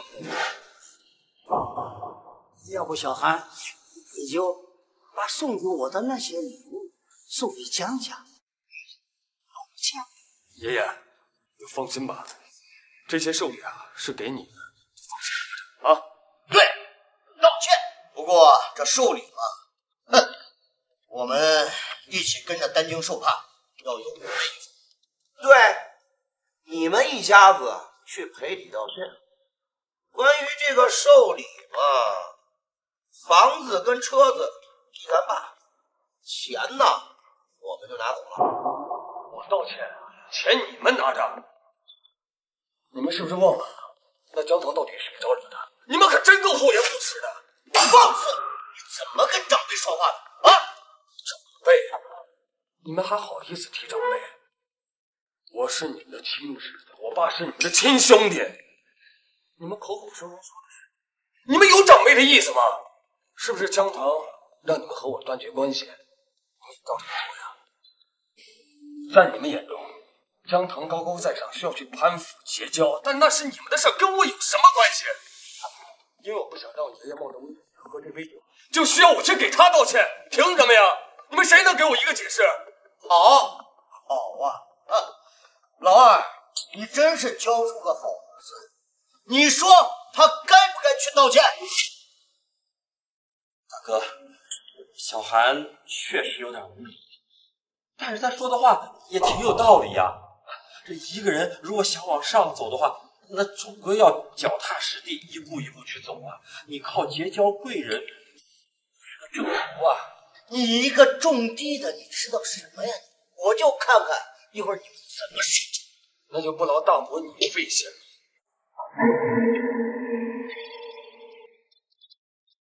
请问这是萧老爷子的寿星吗？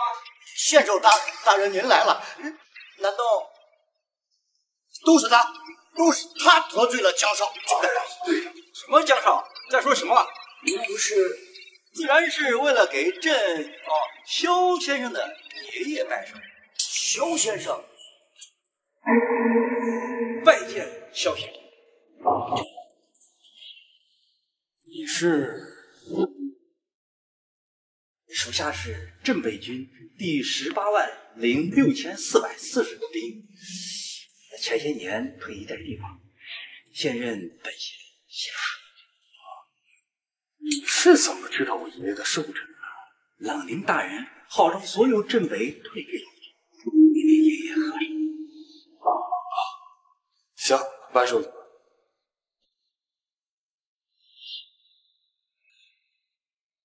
老爷子，我来给您拜个寿就告辞了，不敢打扰您。祝您福如东海，寿比南山。谢谢。慢走。先生大人是得了失心疯啊！这县守大人是得了失心疯啊！江州楚氏集团楚九龄萧老爷子贺寿！啊！江州4大10大楚总他怎么来了？楚总，您也来了，拜见萧先生。也是冷宁让你来的。是的。这冷宁是不是玩的太大了？我毕竟只是个冒充的呀。拜寿去吧。楚九龄恭祝萧老爷子寿辰快乐，愿您年年有今日，岁岁有今朝啊！楚总客气了，快请坐。哎呦，不敢，萧老爷子可折煞在下喽。礼物我便放在此处，在下先行告礼。哎呀，多谢。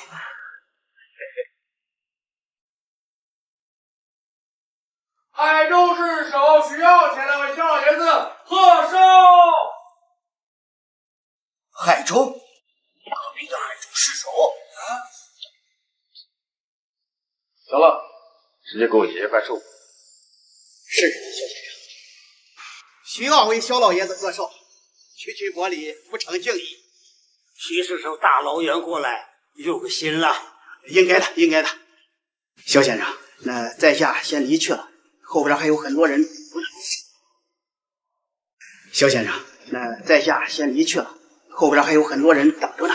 哎，等会儿，后面还有多少人？不多，也就是100来人。他们呢，都是全国各地为萧老爷子祝寿的。行了，心意呢我就领了。等会儿回去跟他们说，让他们都回去了啊。是，在下就去办。小韩，你究竟做了什么？为什么他们对您如此尊敬？是我帮我那个朋友啊一个忙，这些人啊应该是我朋友叫过来的。原来如此。哎，那这些寿礼都是你那个朋友给送的？对。那你得好好谢谢他们。原来是依仗别人的。小韩，你要知道，人归根结底是要靠自己，老让别人帮你不行。大伯还懂得这个道理呢，那不知道刚刚你为什么还上网去巴结那个江棠呢？你，哈哈哈，原来是这样啊！我说你怎么突然这么有能量啊？怎么让你失望啊？有胆子冒出来？你别不识好歹，你别以为你帮助了大人物你就了不起，人家能帮你几次啊？人家能帮你摆平江家吗？没错，等会儿江家的人要是找上门来，看你怎么处理。小韩，要不你给你帮助过的那个大人物说说，请他们帮助，出面跟江家协调协调。爷爷，没事的，我要是真把这事儿告诉他，他真的很容易。很容易什么呀？容易一剑把人斩了。一剑劈了是手，你还真是大言不惭呐！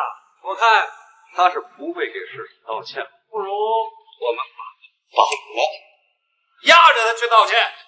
压着，不错，大胆，大胆！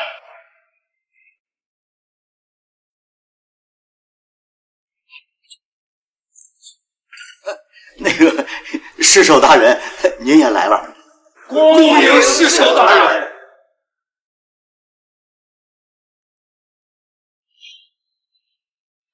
你们胆子挺大呀，敢在这里猖狂！说吧，刚才你们都干了什么？那个市首大人，这一切都是这个不懂事的废物造成的，他与我们都无关呀。不懂事的废物。对，都是小韩他自寻死路，愚不可及。可跟我们无关啊。对，我们马上派人把他给抓起来。抓起来？你们真愿意把自家人交出来吗？这个市首大人，他虽然姓萧，但是他目不识珠，得罪了您家公子。我们当然不能包庇他。哼，让你这个被戴绿帽子的窝囊废睁大眼睛好好看看，什么叫做真正的能量。这绿帽子，对，他就是一个一无是处，结婚当天被人戴绿帽子的废物。对，冥顽不灵的玩意儿就应该这样处置。好，好，好，你们办的真好啊！哎呀，市首大人，您盛赞了，这都是在下应该做的。市首大人，您稍等一下，现在抓起来！抓起来！看来抓起来的是你们！市首，您荆州市首参见萧先生。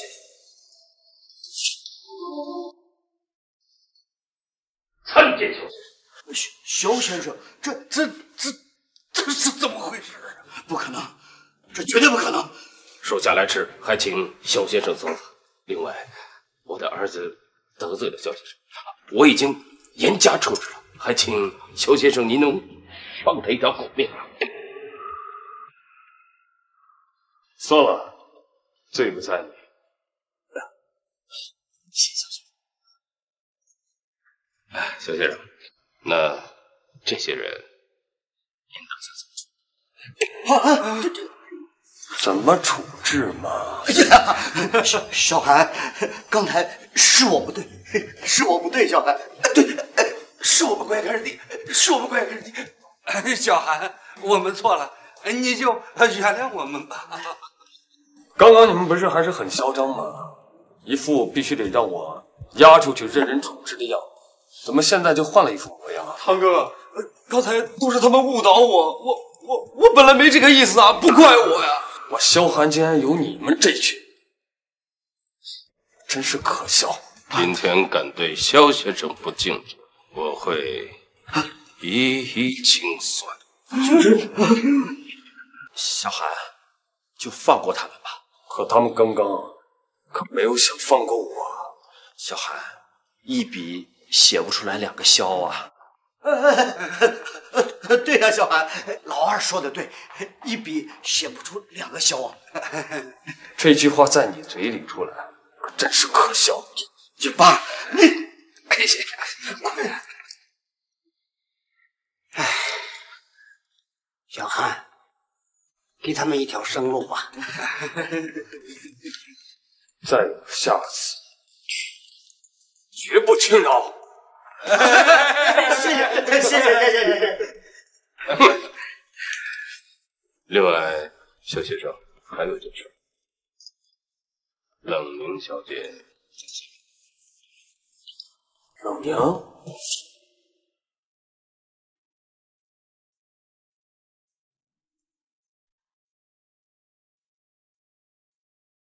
怎么样？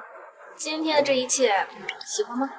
喜欢是喜欢，但是你给的这些礼太重了。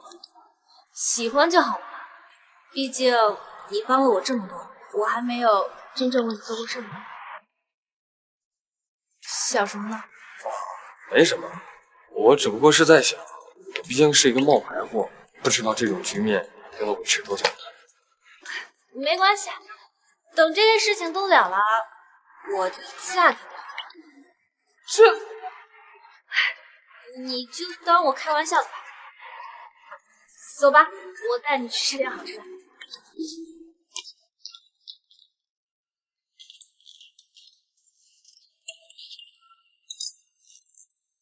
赶紧吃啊！看什么呢？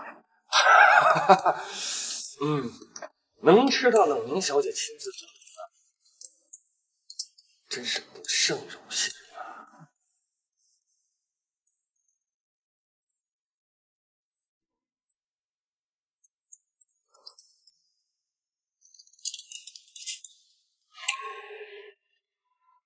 谢先生，味道怎么样？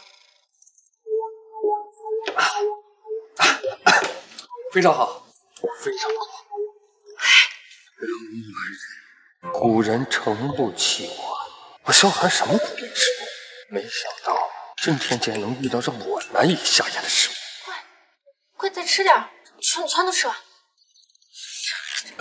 冷凝小姐，你也都操劳半天了，要不你也尝尝？哎，这怎么可以？这可是我专门为你做的，吃完有惊喜哦。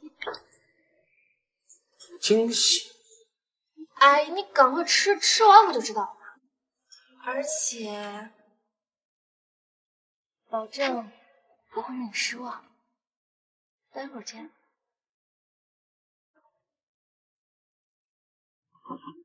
哼。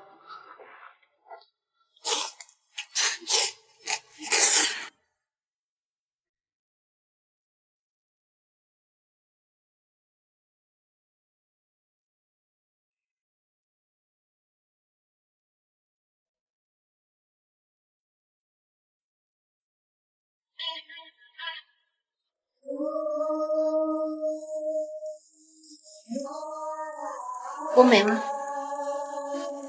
美。喝一杯。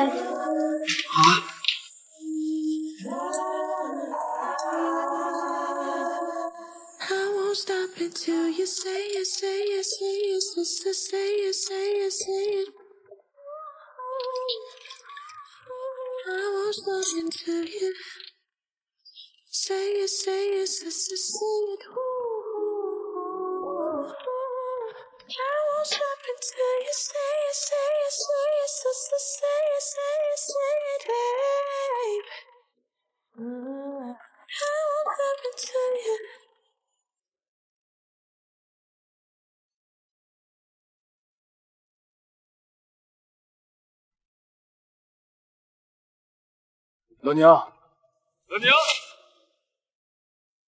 冷凝，冷凝。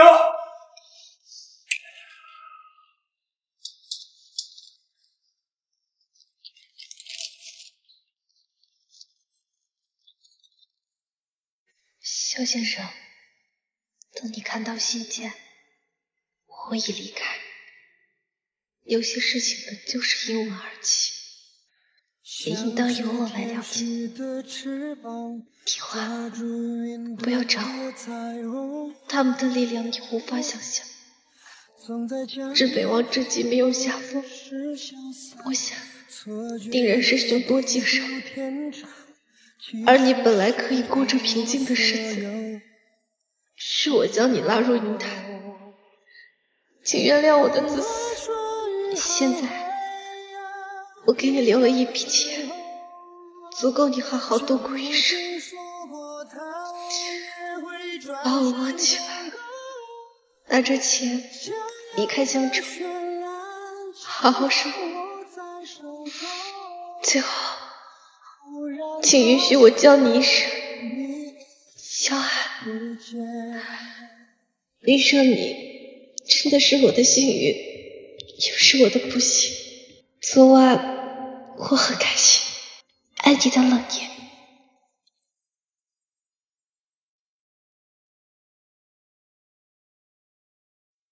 名将大师莫自劳，千军万马必白袍，朕白，朕白。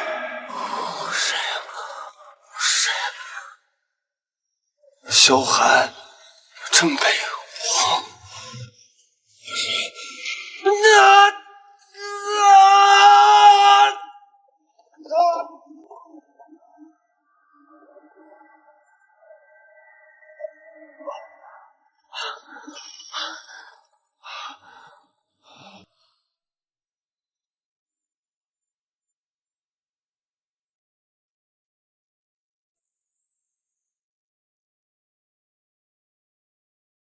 冷娘，哭了娘。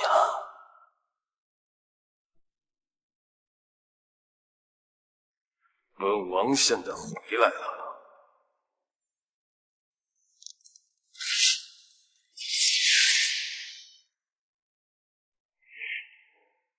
末将引卫，恭迎王上归来。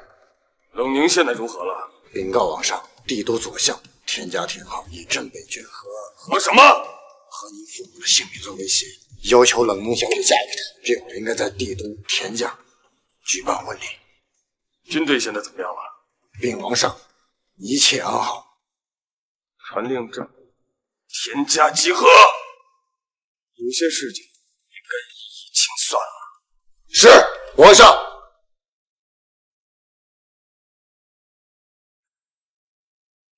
为了你，我杀得整个天下血流成河，天无宁日，又如何？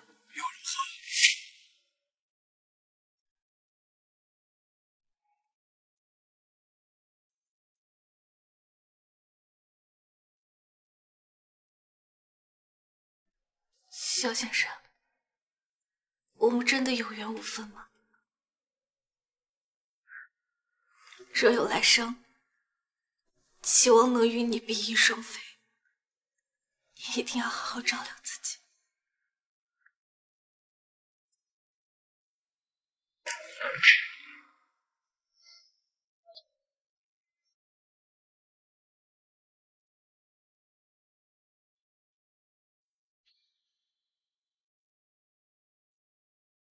原来那天那个镇北王还真是个冒牌货。是，连假肢拒顶的办法都能想得出来，此人谋虑甚远，胆大包天呐！观今天的架势，就算是真的镇北王来了，局势都不好说。更何况是个区区的冒牌货了。依我看呐，那人早就不知道逃到哪里去了，这冷宁都乖乖就范了，何况那个冒牌货呢？冷宁小姐到！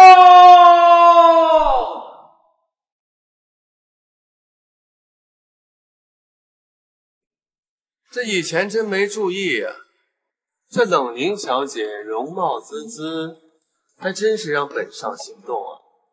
比起帝都名媛，也丝毫不差呀。我来了，可以实现你的诺言。那就要看冷宁小姐你的表现了。那就要看冷宁小姐你的表现。田少，冷凝小姐可是个习武之人呐，她一定会让田少满意的啊。是啊，一想到镇北王的贴身侍卫冷凝小姐就要成为本少的女人，本少还真是心动啊！来，让本少好好看看。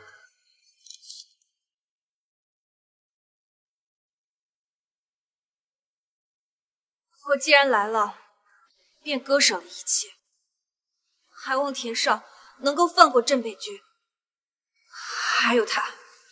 他是镇北王呢，还是那个冒牌货呢？田少，那个镇北王啊，早已经安息了。至于那个冒牌货吧，早都不知道躲到哪儿去了。回答本少。我愿意用我的性命来换取镇北王和他的生存。这镇北王都没品尝过的女人，本少怎么舍得让你去死？得不到你的心，得到你的人也未尝不语。这些，本王就高兴。我等恭喜田少抱得美人归，祝贺田少，愿田少与冷凝小姐白头偕老。恭贺田少。国主大局已定，镇北王又如何？你的军队，你的女人，通通都是本少。你在下面好好安息。王爷，吉时已到，您看是不是可以开始婚礼了？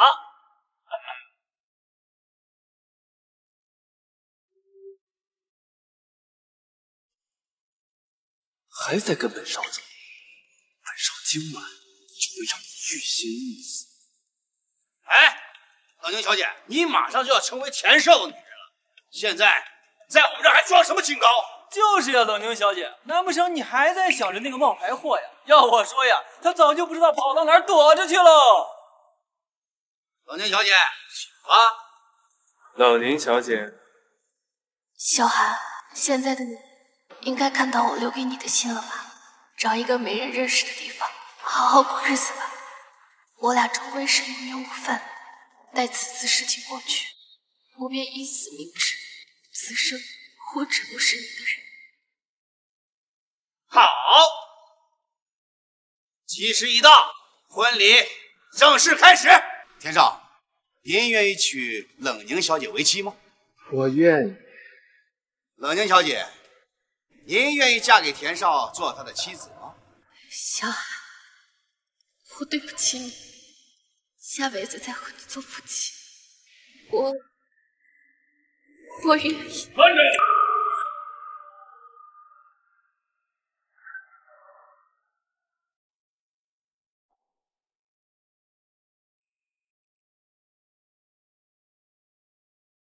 我来了。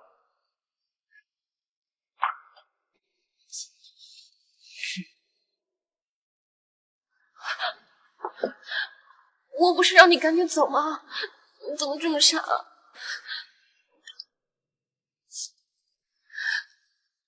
你放心，从今日起，这个世上没人再能拆散我们。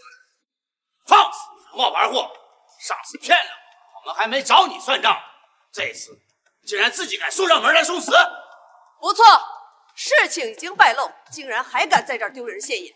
本家主从未见过如此一般不知廉耻之人。今日我等就替少爷除了你这个祸害，就当送给田少的新婚之礼。除了我，你们这帮贮存枉为帝国之人，我与你们的战友一算，你配大言不惭！混账！都什么时候了，还敢在我们这儿大言不惭！混蛋！我等什么时候轮到你这冒牌货来教训？冒牌货，你们在我眼中跟蝼蚁没什么区别。闭上你个臭嘴巴！都什么时候了，还敢在我们这儿装腔作势，真是废物一个！我不知道你哪儿来的胆子，敢说这句。不过今天定让你有来有回。是吗？那今日我倒想看看究竟谁死。我的对手一贯是镇北王骁。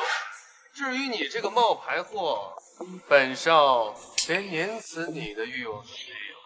不过，天堂有路你不走，地狱无门你偏要进。你说本少是该佩服你的勇气呢，还是该笑你不死活呢？你这种卑微的属，一定只配行些苟且之事。今日定让你付出代价！哈哈哈，让我付出代价？我真好奇，你这个冒牌货嘴巴为什么这么硬？也罢，今天我不会让你轻而易举的死去，我会让你求生不得，求死。亲眼看着我是如何疼爱这个小美人。啊！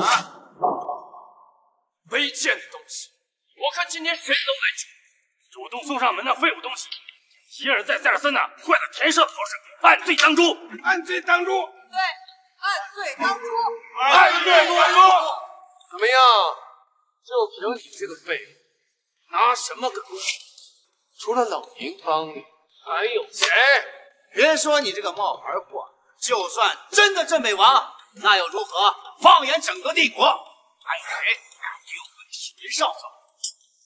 谁说的？你天后当真以为自己只手遮天吗？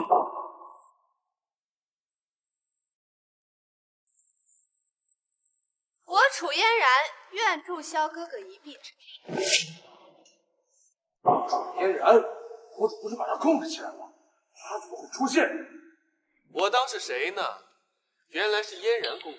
怎么，看到我娶别的女人，你若是后悔，我可以连你一并娶。你娶我，我怕是你田浩能否活过今日都还是个未知数。公主，这是何意？今日你来，国主可知道？什么意思？你会明白。至于是否知道，本公主想去哪里便去哪里，何须让她？既然如此，本少就是把公主你拿下，国主也怪不得。拿下就要看你的手段，无需在这里装腔作势。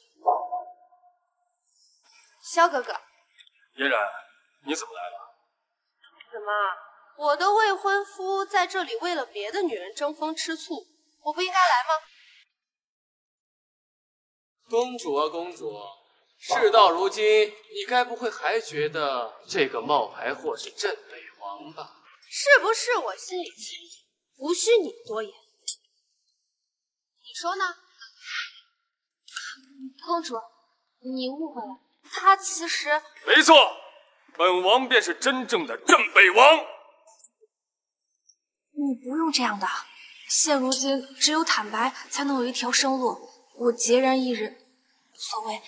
但是你，我知道的。你们跟了我这么多年，我保你们平安，不是应该的吗？够了，冷凝都承认了，你还在嘴硬。冷凝承认是因为有一些问题他不清楚，而我自然有证明我自己的手段。证明？你拿什么证明？前些日子我曲据点，莫不是忘了？这么一说，你还真提醒本少。本少正要问你，当日你是如何瞒天过海、制汉假赌？你的想象力还真是丰富。嘴硬没有任何作用，保住自己的那条贱命才是正道。但本少看来，你好像并不在意。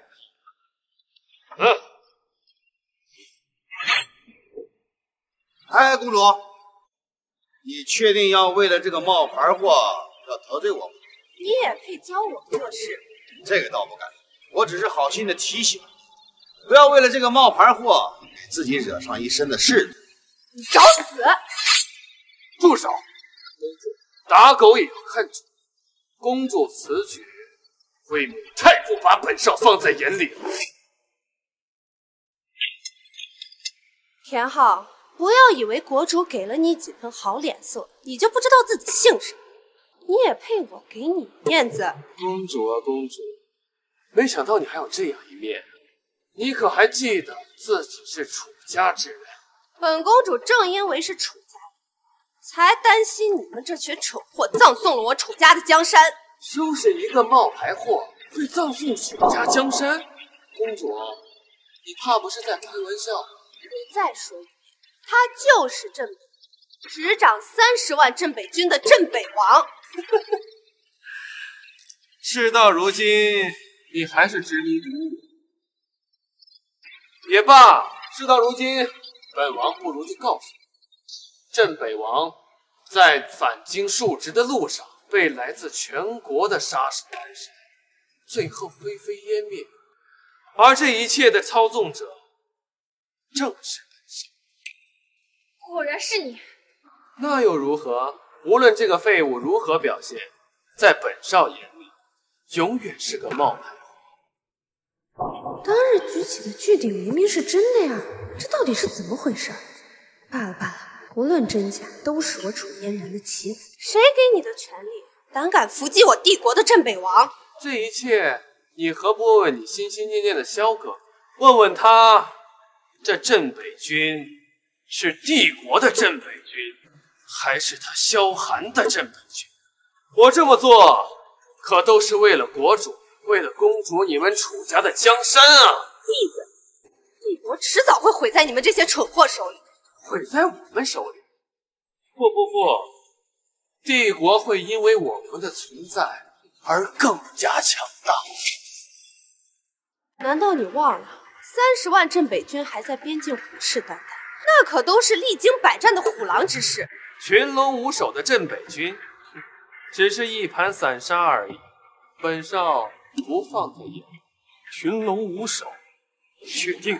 差点把你这个冒牌货忘了。怎么，你有意见？我希望等我来，还能像现在一样嚣张跋扈。至于我是不是镇北王，等我的镇北将士杀过来，你自然就清楚了。镇北将士杀到，姑且不论你是不是镇北王，你确定镇北军能进来？本少不妨告诉你，他们会死在你前面。死在我前面？好大的口气！那我们就拭目以待吧，看看他们是怎么一步一步走向灭亡的。这天底下除了本王，还没人能拦得住我镇北军。你萧寒还是一如既往的狂妄，没人拦得住。本少今天偏要跟你较这个真。不知我帝国30万御林军能不能拦得住你镇北军呀？御林军，一帮养尊处优的少爷兵也配拦得住我镇北军？哦，御林军不够，那再加上20万地州兵呢？连战场都没上过，只会欺辱百姓的地州兵依然配不上。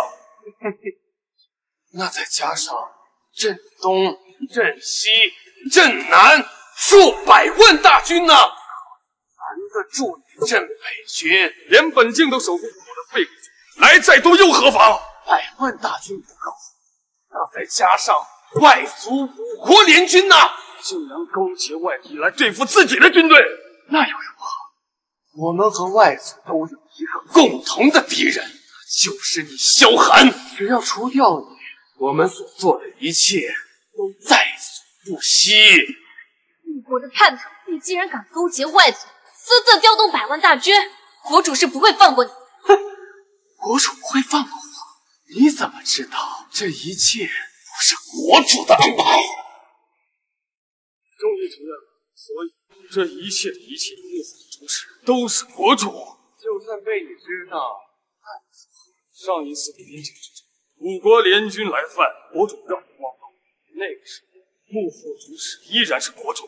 这冒牌货知道的还不少呢，难道他真是？不可能，我明明亲眼看到，不管他是真是假，就无所谓了。不错，只是没想到这镇北王带着镇北将士，战力会如此之强，100万大军竟然拿他不下。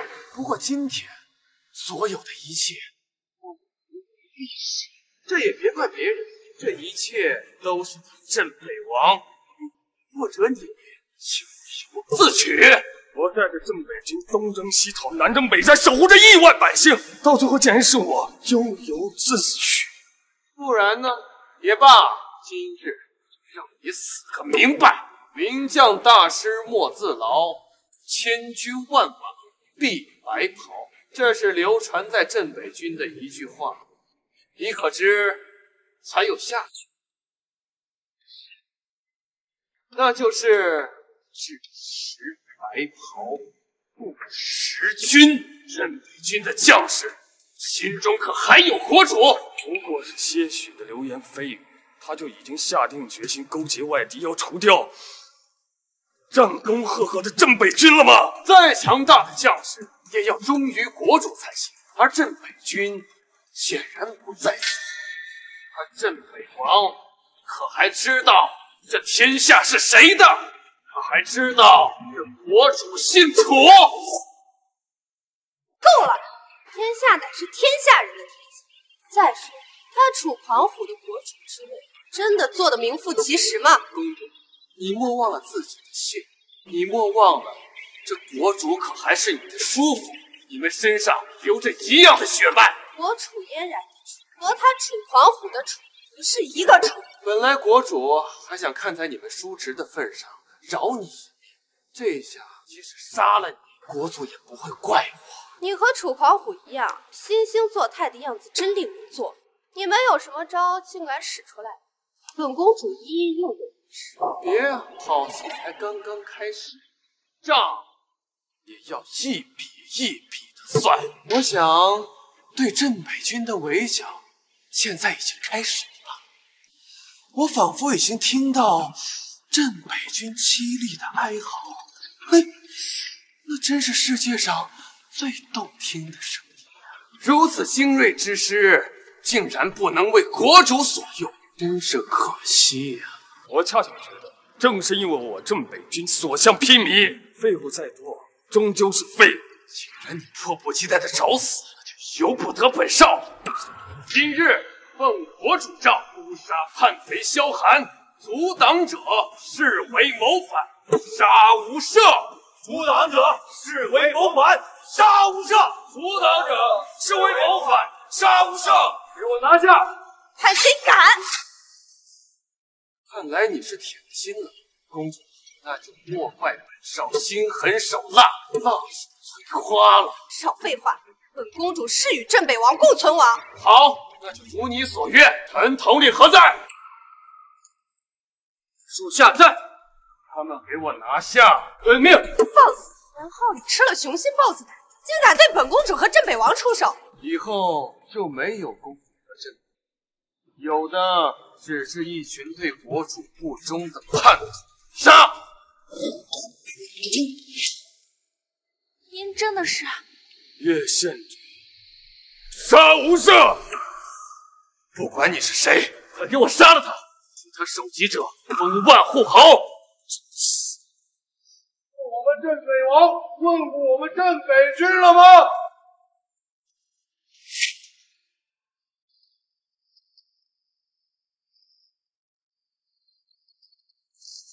镇北军麾下，警卫统领拜见镇北王。北军，你已经被包围，你们是怎么过来的？这不可能，不可能！那起来吧。是。小子，镇北军的底蕴，其实你能想象得到的。此战我镇北军伤亡如何呀？什么？皇上，此战我镇北军伤亡6万余，杀敌40万余，俘敌无数。6万。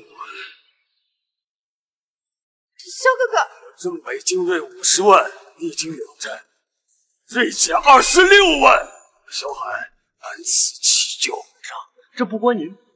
最讽刺的是，世界上最想让我们镇北军消失的，不是我们杀了胆寒的外族，是拼死守候视若神明的国主。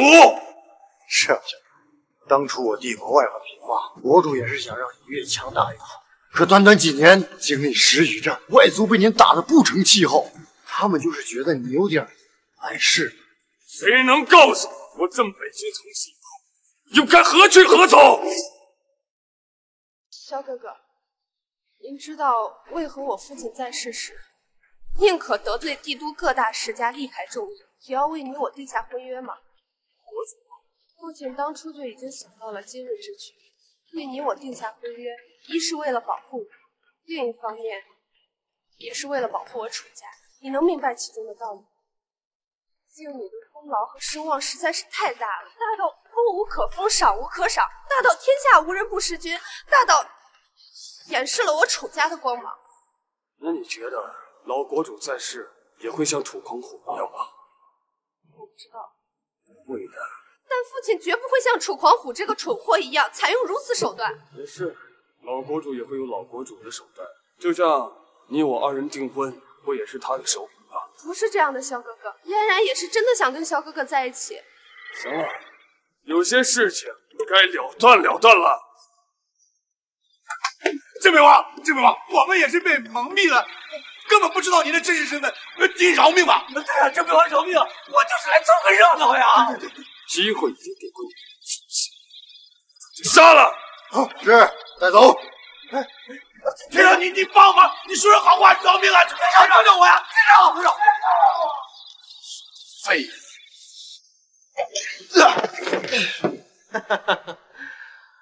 成王败寇，你萧寒给我一个痛快吧。不过临死前，我很好奇，当时我明明看着你化为灰烬，为何如今你却完好无损？你倒也还算硬得起。至于我如何完好无损，告诉你国父，那日大战，你们集结了帝国所有的精锐，与我厮杀了3天3夜。如果不是我临阵突破，不怕也会栽在你们手里。阵突破？没错，临阵突破之后，我掌握了御龙功的最高境界，精准脱壳。不过，我也因此失去了所有的机会。非我国之国，上天眷你我眷你。再加上确实低估了镇北军的底蕴。不过，你明明是真正的镇北王，为何还要将巨鼎换为假鼎？这也是你的手段。假鼎？难道不是你在自娱自乐吗？我明白了，萧寒，你和我一样，终究是别人的棋子。不过，若多给我几日时间谋划，本少定然不会沦落到今天这种地步。萧寒绝对不会有半点胜算。小子，都这个时候了，你还敢大言不惭吗？我杀了你！大言不惭！我曾经有多次机会置你于死地，只是我没有。本少忍住了。本少想让你尝尝失去一切、绝望而死的滋味。还有，本少想堂堂正正行你一次。凭我天昊自出生便是名满帝都的绝世天才，无论从文从武，皆是顶峰造极，天下没有人可以与我抗衡。从你萧寒出世，这一切便都被你剥夺。可曾还有人记得，帝都曾经也有一位敢打敢战、百战百胜的少爷将军，那就是我，田昊。这就是你勾结外族、谋害镇北军的借口。若是没有了镇北军，我帝国还能存在吗？若不是因为那些成事不足败事有余的废物，我田昊定能把镇北军牢牢掌握在手中，不会赶尽杀绝。至于那些外族，只要我手握镇北军，我一样会杀了他们，不敢杀入帝国半步。你说这些，是否后悔浪费这么多置我于死地的机会？我不后悔。再给我一次机会，我仍然会救你，只是我不会再顾虑那帮帝国废物。萧寒，你最好赶紧杀掉我，否则你会后悔。后悔？你有什么资格让我后悔？比如杀掉你最爱的女人。老娘，这一局我田昊输了，萧寒也没有赢。畜生，给我死！萧寒，总有一天你会跟我一样的结局。我的任务完成了。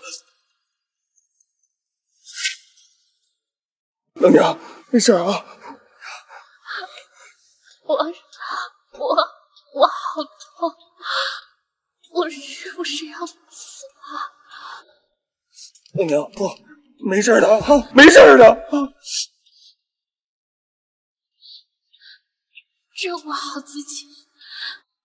之前你都是在为别人而活，以后你要为自己而活。人人公主，我把王上还给你，照顾好他。我不允许你死！我不允许你死！如果有那时，我希望你是从小孩，是凭你天下这被我，所以，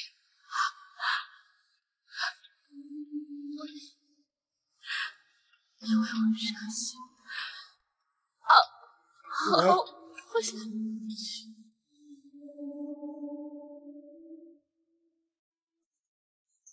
冷静，一定会有办法的，一定会有办法的。主公可以救你。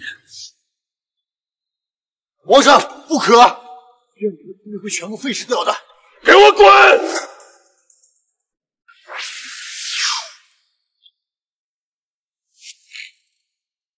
他不仅仅是你的王上，现在还是冷凝的爱人。就像冷凝小姐刚刚说的，她之前都是为别人而活，现在你们就尊重她的选择。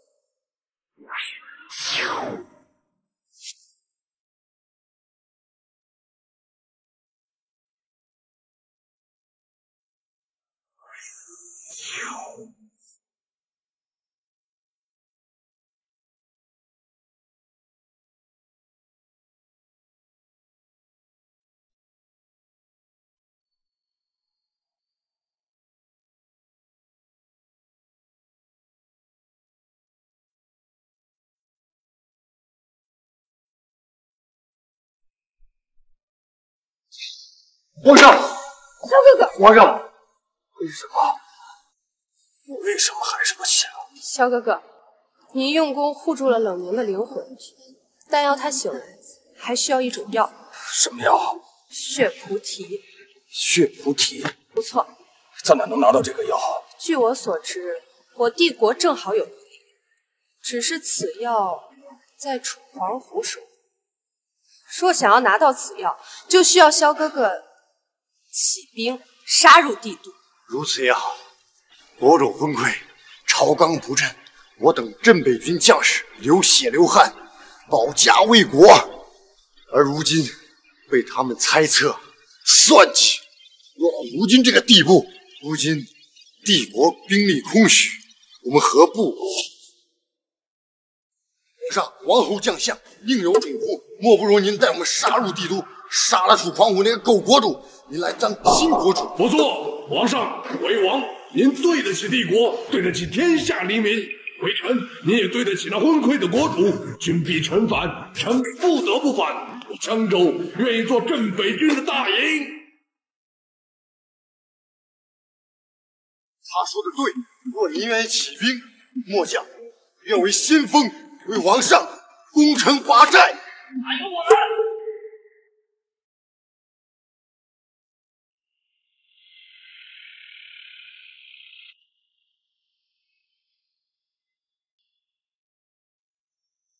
不知皇上还认识我？当然记得。镇北老祖，原镇北军老卒，愿做一名马前卒，为皇上出征。萧哥哥，国主楚狂虎昏聩，嫣然也愿意支持你，只是嫣然有一事相求。什么事？定不能放过楚狂虎。今日的种种，一切皆是由他楚狂虎之错。希望萧哥哥不要手下留情。只是不知又要死多少我的兄弟们。既如此，众将士听令，属下在，斩杀昏君。这么说，明日便可攻取帝都了。不错，不愧是威震天下的镇北王，再加上骁勇善战的镇北军，还真是势如破竹啊。不过，若是他们能为我所用就好。是啊，这镇北军平日里不显山不显水的，放在哪里就像是一堆柴火，而镇北王正是点燃这堆柴火，这大火一点便一发不可收拾。帝国那群废物军队根本不是他们的对手，如此强军，当真可惜。那公主，我们需不需要助镇北王一臂之力啊？助？为何要助？我相信以萧哥哥的能力，根本不需要我的力量，可是留着。萧哥哥，田浩有句话说的对，嫣然终究是楚家，这天下终究是楚家的天下，不，只能是楚家的天下。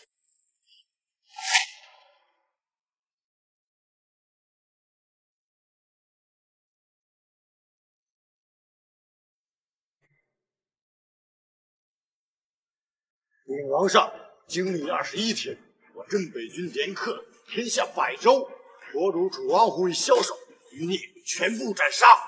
此战放眼历史，前无古人，后无来者，皇上功绩可喜可贺。靠兄弟们的鲜血和汗水出去的功绩，不值得称赞。还请皇上登临大位。是皇上登临大位。这王位不是我该登的，他们应该来了。您的意思是？来了！哇！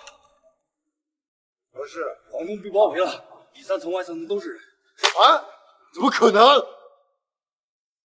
嫣然小姐，事到临今，有什么话想对我说吗？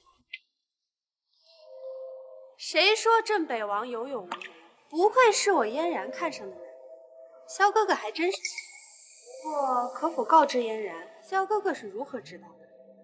毕竟你也是楚家的人，身上淌着的也是楚家的血，就注定不可能屈居人下。既然萧哥哥早已猜到，那为何还愿意沦为嫣然手里的刀，攻伐楚狂虎？他是我萧寒的爱人。这么一说，嫣然可还真有一些莫名的吃醋，真羡慕冷年小姐啊，能得到萧哥哥的爱，真让人嫉妒。你们楚家的人还在乎这区区的儿女情长吗？萧哥哥说笑了，儿女情长可能不会在乎，但像萧哥哥这样的男人，世间有哪个女人又会不喜欢呢？说到这儿，嫣然还有些后悔。说吧，血菩提现在在哪儿？若我说，压根儿就没有这种药，都是嫣然的一个谎言呢。那我就只能让这江山改姓了。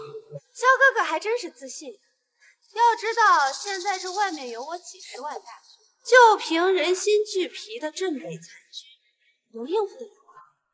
怎么，你想试试？好啊！你个工于心计的女人，到现在我才明白过来，原来一直是你在利用我们。萧哥哥，你的手下好吓人呐！要是吓到了嫣然，嫣然可能就会忘记血菩提放在哪里。你找死！行了，退下。嫣然，说吧，什么条件才能把血菩提给我？如果说我的条件是你，我的耐心是有限的。吓死我了！我差点忘了，你不仅是我的萧哥哥，还是威名赫赫的镇北王。我的条件有3个，你若答应，血菩提双手奉上；若是不答应，那嫣然就要领教一下萧哥哥的高招了。说吧，什么条件？第一个条件，解散镇北军。放肆！退下！事到如今，我镇北军还有存在的必要吗？为谁战，谁又配我们而战？皇上，三思啊！我如果解散了他们，如何处置？我不像楚狂虎那等蠢货，我会善待他们，让他们过上好日子。毕竟他们为我帝国、为我楚家付出了太多。既如此，我答应了。第二个条件便是你自费提供。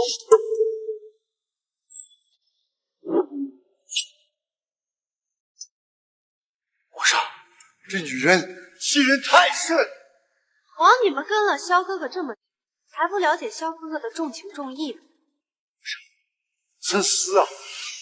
一切是因我的武功而起，也应当由我的武功而结束。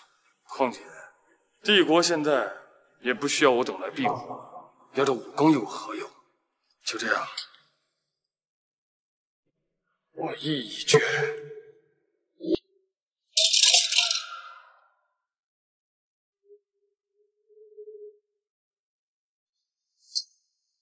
皇上，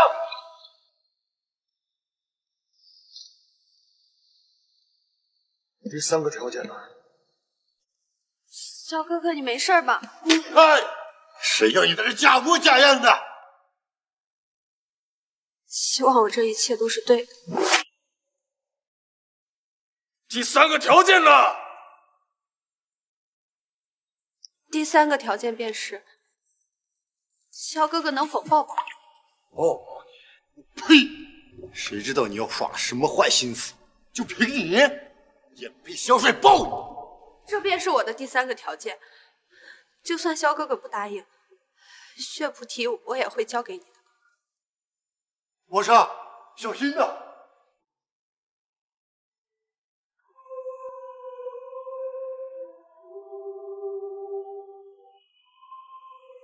萧哥哥，不怪嫣然，嫣然也有嫣然的苦衷。你是楚家的公主，你做得很好。可对于把你当成挚爱的我来说，有多痛，你知道吗？世人都说最是无情必亡，可我楚家之人也有情，也有爱。是啊，所以你们不能为爱付出全部，但是我可以。这也是萧哥哥最迷人的地方。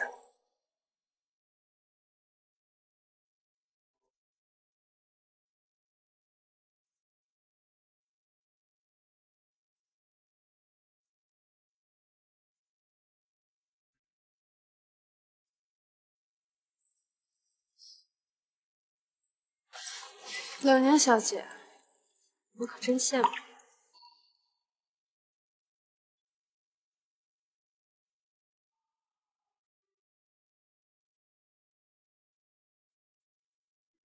小寒，皇上，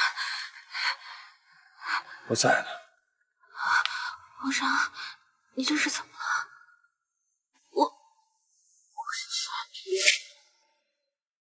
你的王上为你攻下了天下百州，为你解散了镇北军，散去了一身武功，为你求来了血菩提。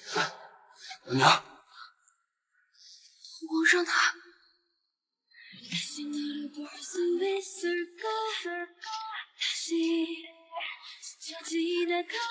你是不是傻？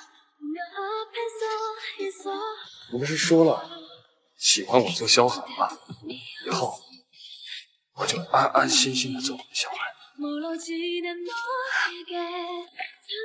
那你就只能做我一个人的小孩。你也只能做我一个人的老娘。你们俩以后有的是机会秀恩爱，能不能不要在大庭广众之下直播？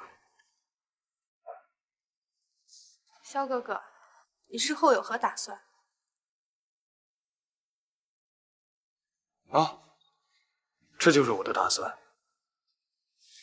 你呢？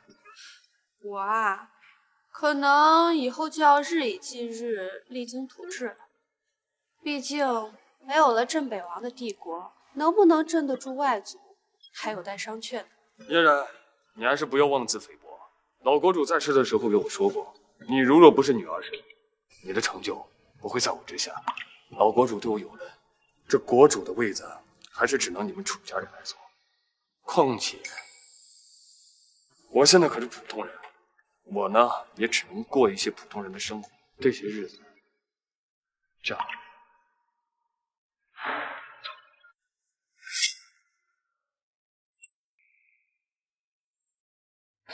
舍得吗？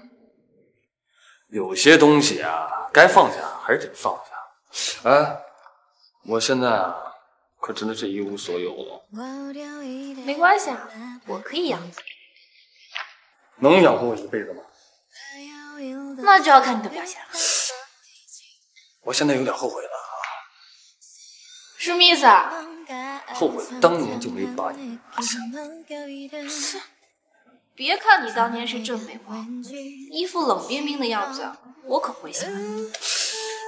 哎，那你的意思是现在喜欢了？一般一般吧。接下来有什么打算呢？待在家里，等一个男人来娶我。那不知道我有没有这个勇气啊？看你表现吧，表现的好的话，给你一个追求的机会。还有啊，那个上次呢，完全没有体会到什么乐趣。我觉得现在这个时候呢，刚刚好。我们要不要？什么上次？你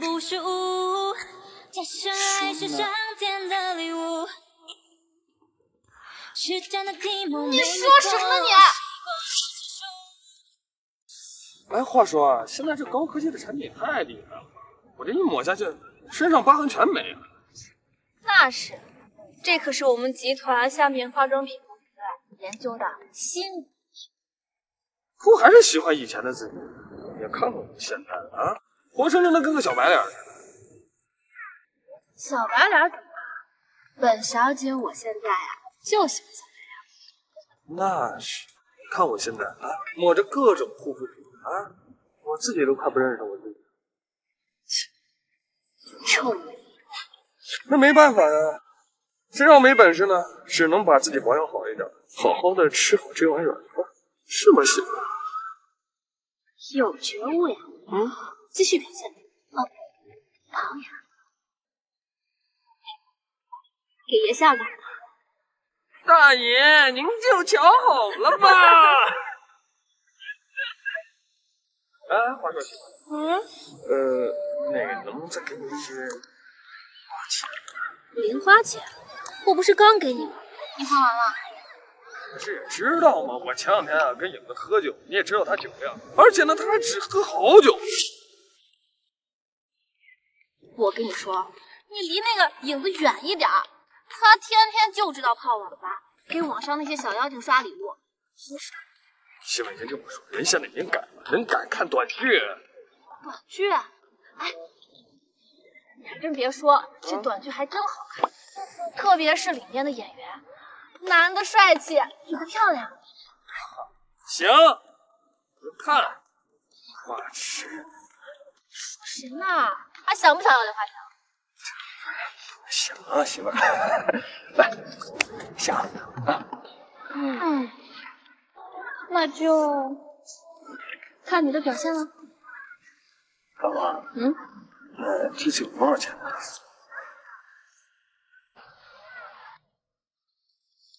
？5万呢？50万？不是我媳妇这么多，爱死你了！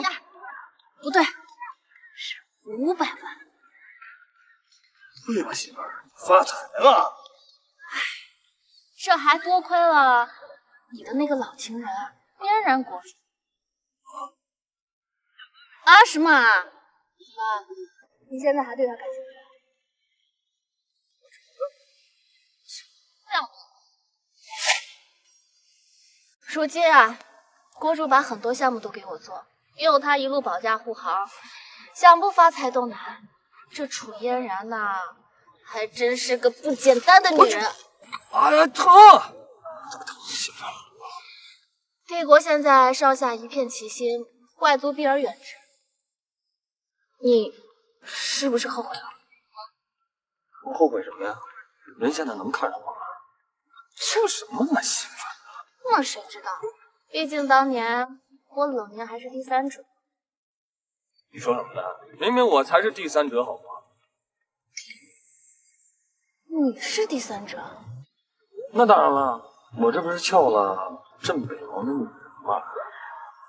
是臭贫什么的啊？哎，媳妇儿，这密码是不是该告诉我了呀？啊？密码？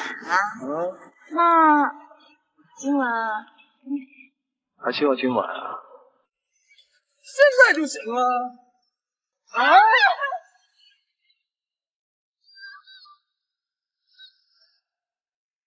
看清了吗？龙主，小韩就算是化成灰，属下也认识。